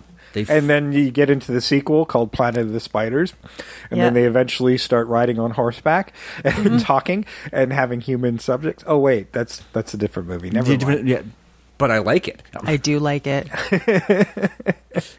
Somehow I think of a spider. Damn it! You blew it up! Damn you all to hell! I might find it weirdly less scary, a giant spider that talks and rides on a horse. Yeah, it's weird. I don't know why I find that less scary. we found the crossover. Yeah, we definitely found a crossover. Maybe it's probably because I have a large spider like that. I'm like, other humans scare me, but a large talking spider not as much. Okay, well, who are your heroes and victims? Yes. Oh, my heroes and victims. Okay, yes. For Ross Jennings, I actually went with Zachary Levi, who was in Chuck, and he's kind of a taller guy. Shazam! Yeah. I don't know. He's just a taller guy. I just kind of like the idea of a big guy. I can totally see him in that role. And likable. He's one of those guys who's actors. He's just got a likable face, like Jeff Daniels does, right? Yeah. And it's also, I can see why he's having trouble in this town. He'd be a good doctor. Yeah. And people just don't want to give him a chance. And then for Molly Jennings, funnily enough, you went with Kristen Bell. I went with Jamila Jamil, who was on The Good Place with Kristen Bell. Well, there we go. 6 degrees of Kristen Bell. So weird. And then Delbert. I went a really weird way with this because I'm like, I just want a really big, imposing exterminator. I went with Christian Nairn, who was Hodor on Game of Thrones. Because I'm like, just a big exterminator. And Dr. James Atherton, I have Aaron Peterson. Mm-hmm. He's an Aboriginal Australian actor because I'm like, I'm sorry, the spider expert has got to be Australian. It should be Australian. I concur with that logic. Because he's been around spiders his whole life. Mm-hmm. And then I got Sheriff Parsons. I actually cast it, but I went with actually Victoria Haas, who is the deputy from Attack of the 50-Foot Woman, the remake. I just like that idea. Chris Collins. What did I write there? I don't know. You can't read your own handwriting. No. Okay. It's Collins. Collins. I went with Daniel Kaluuya from Get Out because I'm like, he's about grad student age. Yeah. And I'd like to see him saving the family. Spiders, get out! And you could have that wonderful tie-in lines for the in-joke. We gotta get out. No, then I'm thinking Schwarzenegger. Get out. Get out. And then for Margaret Hollins, I went with Maya Rudolph because I just like her. I don't know who that is. Maya Rudolph? She's not an SNL alum. SNL, but she's been in a lot of movies. They're all comedies. Can you name me one of them? That would help a Bridesmaids. lot. Okay. Bridesmaids, Sisters. No, I've seen Bridesmaids. Okay. She's in The Good Place. She's the one who's getting married. Okay. I'm good. Okay. I'm fine. The name wasn't ringing a bell. Yeah. And for the old to the new crossover, Dr. Sam Metcalf, John Goodman. Sure. Yeah. I thought about putting John in here somewhere, and I just, He's also old enough to be an old doctor. He is. Yeah, it's getting there. And I wasn't sure. For my director, I went with, she did the birthday party in the X movie. It's Annie Clark or St. Vincent. Okay. Because this movie itself, it's not a huge action set piece. It's more horror comedy is what we're looking at. So you don't really need to make large set pieces. That short definitely was a horror comedy. Yeah, and that was, again, when it goes back to my issue with this film is it didn't quite hit either of those marks for me, but I think we could do that quite easily without changing much. Mm-hmm. I like the idea of having more close calls with the spiders, especially with the kids. I mean, it doesn't have to be their kids, but it should be. But it doesn't have to be like kids almost picking one up. The local children who aren't afraid of spiders because they're farm kids. They're farm kids. They're not bothered by them at all. Especially the first friend they make, the really annoying kid. It was supposed to be funny, but it was just annoying. She was like the Dennis the Menace type character. Yeah. Right? No. And you know what? You could have a couple near misses with the football players before the incident in the helmet, because they kind of suggested that at the bleachers there, where that one dropped down by that girl. And you're thinking, oh, okay. Yeah. And then you could, instead of practice, you can actually have it a full game. It would be far more traumatizing, right? Then you want to get the town involved. That's how you do it. That's how you do it. Exactly. Yeah, I think it's a great idea just to twist that, turn that around. And I mean, it'd be great actually because you could have that sort of the aimless guy who's kind of not the best player get called in because one of the other players is hurt, right? And then you have another injury immediately after, and people are like, and then you have the whole crowd groaning. It's like, oh, another injury, and then it turns out it's a fatality.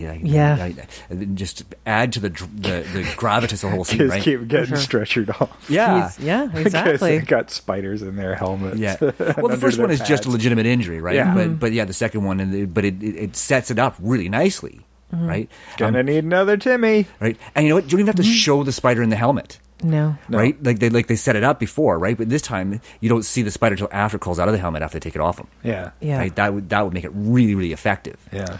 I also want one of Dr. Jennings' children to share his phobia of spiders. The one he does, his son does. But I want that I like that antagonism between like the husband and wife, where the wife's like, you have to get past this because it's starting to affect our children. Yeah.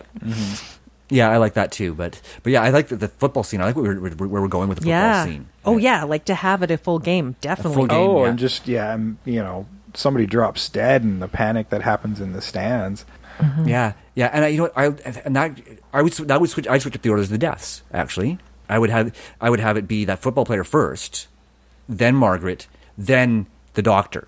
Right, the sort of your character deaths, right? Because the idea of killing one of your sort of key characters right as your first death always bugged me, right? And so she was pretty much put there to be a sympathetic character to Jennings, but that was the only purpose she served. She was there for the audience to like, so the first death was really tragic.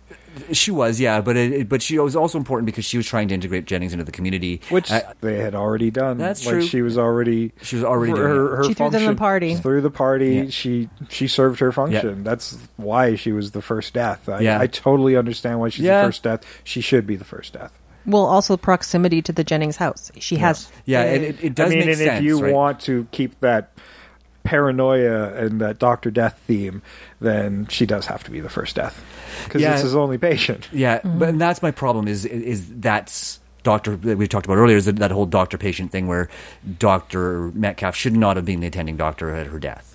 Right? I mean, yes, of course he's the county coroner, and they're kind of trying to ostracize this new doctor, but ultimately it still would have come down to Dr. Jennings. But maybe he's just not standing up. He's not standing up for himself at this point because it's not worth it to him. Right? Yeah, because this is going to get him more ostracized in the community. Yeah, and that's the thing that bothered me is like why aren't you standing up for yourself? Right? Yeah, well, he doesn't have any friends in this town anyway. So, I mean, by making an enemy of the sheriff, you were making your life hard. Yeah, the enemy's sheriff's already decided that he's an enemy, so... Yeah, the day he walks into town. Yeah. But yeah, like, I mean, I know what you're getting at, but the thing is, I know you want him to stand up for himself, but honestly, he's already having trouble. Like, to come in as the know-it-all... Here's the thing, as a country person, you're like, this know-it-all city doctor comes in and starts newfangled methods, starts throwing his weight. They're going to just take him actually just legitimately standing up for himself as this big city man throwing his weight around. Yeah, that's just what's going to happen. Do really focus on those stereotypes really heavily in this movie, because like you've got the football coach who's very much the standard football coach, right? And he's got, that was one of the other things I was going to have a little bit of fun with, because they're playing with the stereotypes, and they've got his son there who's like the quarterback, right? And I love it if he came out as gay at some point in the movie, just for that, to throw that stereotype on its ear, because it's I don't know. It's kind of forced, I know, but and it feels like trying to make humor out of something. See, I want the football player. I want the son of the coach to not want to play football. That's him. Kind of where I was going. Yeah, but I mean he doesn't have to be gay. I think he just has to not want to do football. Yeah. You know, you could make him actually. he wants to study spiders. Yeah, I was just about to go. He wants to be a as soon as we talked about scientist. that, and that makes more sense. Yeah, it's just because I hate that trope so much. Yeah. I was trying to break it, Ooh, but I went too far. You could have it where he could be like when the grad student of Dr. Atherton's come by, he's really interested in talking to this guy. He's like going, okay, so like if I wanted to do science, what am I going to do? Yeah, what classes should I be taking in college? What should I be taking in I'm going college? on the football scholarship, but I want to be a scientist. Yeah, I mean, he could actually be part of the movie. He teams up with Collins or something. Because they introduced him and he was made him a kind of a throwaway character. And that was also a younger character, and if I've got a female Collins in my version, they can hook up. And little nerd couple. Also part of it, like if he's playing on the football team, make it like so some of his skills, like he has to run fast to get something that like saves somebody or he takes somebody out of a dangerous situation. Yeah, you could add some... His football skills come into play. Mm-hmm. Yeah, his athleticism is still important. Yeah. No, I like that, actually. Yeah. Yeah, no, like I said, you saw where it was going and you took it in the direction I that get should have what gone. you mean, yeah. Right. But I know what you want to do with that and character. That's a good... You're creating new characters, new interesting characters in this town. Well, I want to take a character that could have been interesting in the original movie, but it was a throwaway character instead. I mean, part of me thought it should have been his son that got bit in the helmet. Well, and that's why I thought they introduced him. Yeah. Right? I thought so, That's too. who I And thought then died initially, actually. And then... I don't even know if we see him again. We don't. Even in the practice, you don't really see him. Yeah. So, which didn't make a lot of sense to me. Right, and that was one of the things that bugged me, and I was just trying to figure a way to sort of make him more prominent in the movie. Yeah. And Trish has done it for me. Yep. Thank you, Trish. I get you. You're welcome, Sam. I got your back. See, this is why we work together, because we can find what you want to do. Like, and with when you're talking with like making it a new hybrid spider, I get that. Like, I didn't know what I was going to do there. Yes, but then it all ties back to the end where we come up with where we wants to study this new species and why it's so much more efficient, not deadlier, but more efficient than the parent spider. Because it is. That's the whole thing. Is it's efficient. It comes in, it kills, it's gone. Yeah. Yes. Now, Sam, I want to know what our listeners are afraid of, and I want you to run this on Twitter when this episode airs. Okay. All right. So what are you most afraid of? Let us know at Invasion Remake on Twitter, Invasion of the Remake on Facebook and Instagram, and invasionoftheremake@gmail.com, because that'll inform us when we come back around to do this again. And we'll try to incorporate your fears into our next wave of Face Your Fears month when we do it, if we do it again next year, which I think we will, because I think this Has your fear not been made into a movie? True. Yeah. Do you have a fear that maybe can't be made into a movie because it just doesn't make sense to make it into a movie? Yes, the irrational fear of bottle caps. I don't know why that's a thing. It's not a thing. I just made that up. Balloonophobia. There's a fear of balloons. They have not done that in a movie. I've got a whole list of phobias. Globophobia. That's what it's called. I've got a whole list of phobias. Some we'll never cover on the show. Well, what was it? Billy Bob Thornton had a fear of antique furniture?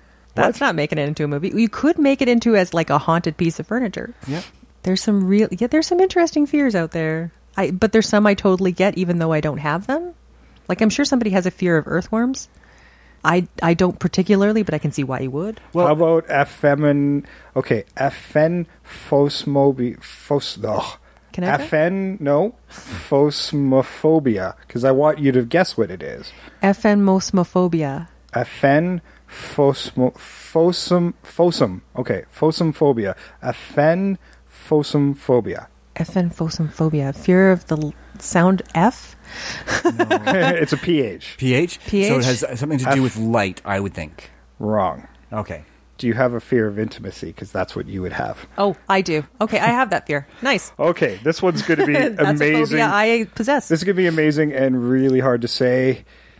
Hippopotomonstroescipedelophobia. So fear of horses. No. Yeah, fear of long words. It is a fear of long words. Remember which is you also say it was the a very longest. long word. Yeah, you know what? I should have known that because Jay was saying that. He was saying. Yeah, I should have put that together. Well, but hippo is horse. Hippo is horse, but also like the Hippocratic Oath, it could be fear of doctors. Okay, fair enough. I was with you on the hippo. Yeah. I was going to focus on that. How about... Until it went on forever, and then I was like, no. How about panophobia? Panophobia. Fear of everything? Yes. Yeah. Yes. Pandemic, panorama, pan. Got it. Lepidopterophobia. Fear of fat? No, lepidoptery is a study of butterflies. Rabbits. Butterflies. It is a fear of butterflies. Oh, fear of butterflies. And I do have a fear of moths. Yes. I do not like moths. I knew this. Not how you dislike spiders, though. No. Not anywhere close to that. They just give me the willies. It's a heebie-jeebie, not so much a phobia. Fucking ugly little bastards. And they flap at light and they flap against you and they're just, they're icky when they touch you. Exactly. Yeah. They're just disgusting. Don't bug me. They don't bug you. The bugs don't bug you, huh? They don't bug me.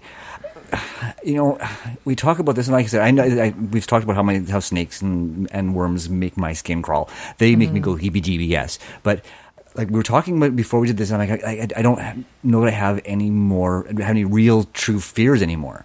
Oh, we'll find it. I'm sure we will. Buried alive? You know, because I don't think it's ever going to happen to me. I don't have a fear of it. Well, I don't ever want it to happen to me. I think that was a more legitimate one, like a couple hundred years ago, maybe. Yeah, that's why people would have little bells that would run down into their graves and people were wrongly buried alive a few times. Mm-hmm. All right, well, how about the show? How about you do us a favor? Our fear is a fear of nobody listening. Mm-hmm. So help us out and tell everybody about the show and where to find us.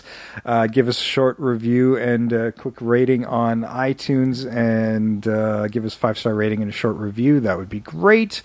Also, tell everybody where to find the show. We are on a ton of different platforms: Apple Podcasts, iTunes, Stitcher, Google Play Music, TuneIn Radio, Player FM, Blueberry, Audio Boom, Spreaker, iHeartRadio, and frickin' YouTube. Absolutely. We have a fear of YouTube. YouTubeophobia. YouTubeophobia. That's why we post the episodes 2 days later than everywhere else on YouTube. Because it takes Jay that long to work up his nerve. We're scared. That's right. I'm like, just give me 2 days before you give me the flag alert. That'd be fine. Fear of flags. Fear of flagging of somebody trying to monetize my video. Yeah. Somebody who doesn't even have the rights to monetize it. Yeah, that's it's all so 9 ridiculous. times out of 10. It's I've never lost a fight. Let's put it that way. Yeah. So. Yeah, because the ones you can't win, you're just like, okay, fine. Yeah, just if it's legitimate enough, I'm like, okay, the rights to this song that's buried under this trailer. I'm like, yeah, okay, I don't own that, but I don't own the trailer either, so I'll just yank it off YouTube, and that's why the entire library is not on YouTube. So we'll try to keep them up there as long as possible, but if they get flagged and I think it's a legitimate beef, and I mean, technically I can argue every one of them under fair use because we are doing it for commentary purposes, but sometimes I just don't want to have the fight.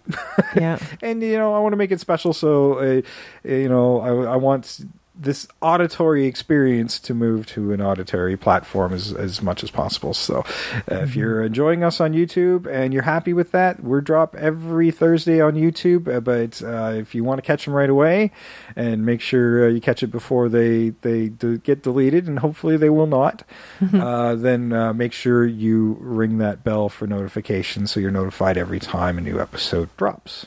Otherwise, you can definitely subscribe in a bazillion other places and make that transition and listen to us on the go.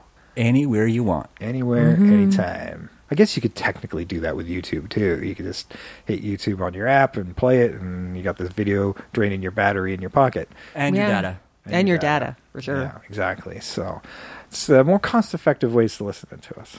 On the go with all those different apps that we're on, and we're on a bunch that I don't even know about. So I'm sure just search us out on your favorite podcast provider. We're probably there. If you have a fear of wasting time or money. Yeah, just search us on Google. I mean, I search us on Google almost daily, to be honest, because I'm always looking to go back to information on our old episodes for Twitter and so on. And we are literally the first page and a half now. Of search results on Google. You cannot not find us. After that, it's an Invasion of the Body Snatchers. So actually, you know all what? The time. Actually, it's the remake of The Invasion with Nicole Kidman is the next one. I noticed that. Yeah, that's true. I don't know why. We've triggered something. Yeah. We've triggered something. Wasn't that movie called The Invasion? It was called The Invasion. And so and it's The Invasion remake, which is why it comes up. Yep. Ah, there we go. All right. Well, that was Arachnophobia. I don't even have to explain it. Every episode we're going to do this month, I will start with the actual technical term for the phobia, explain the phobia. But this one was so self-explanatory right in the title, it made my job easy. Mm-hmm. The clue is literally now, in the title. We do know that this is another one of those movies that might get remade. Right now, James Wan is attached to it, but we could see 4 or 5 more people attached to this. This could never happen, and maybe it will. But we'll keep an eye on it, and if it gets remade, we may have to watch the movie again, because we will do a comparison episode down the road if it's done. So if James Wan is attached, does it mean the spiders are coming up with more and more elaborate traps for the people that are in it? Yeah, they replace all 8 legs with wheels, and are voiced by Vin Diesel. Nice. Okay. Good all right. I am Spider. I might go see that. Well, Trish is Spider, but I am Jason. I'm always Sam. Okay, no, realistically, I continue to be Trish. And what the hell is that? And she looks again. And we are out of here.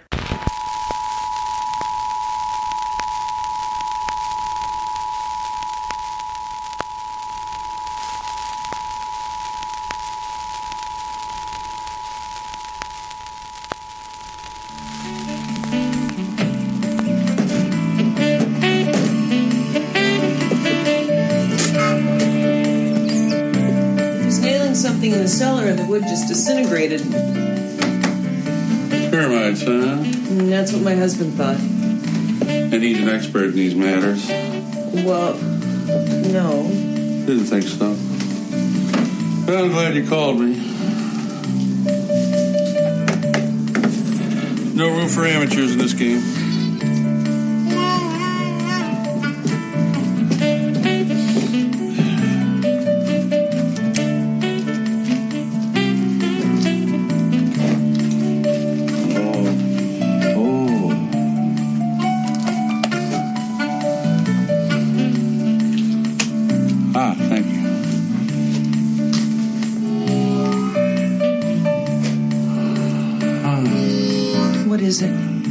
Hard to say. Would anybody object if I tore this floor out? I would. False alarm, then lead on. How bad is it? Shh. I didn't find a thing. Go figure. Well, then why is all the wood rotting? I'll tell you why. Bad wood. Well, so what do we do? Tear out bad wood. Put in good wood.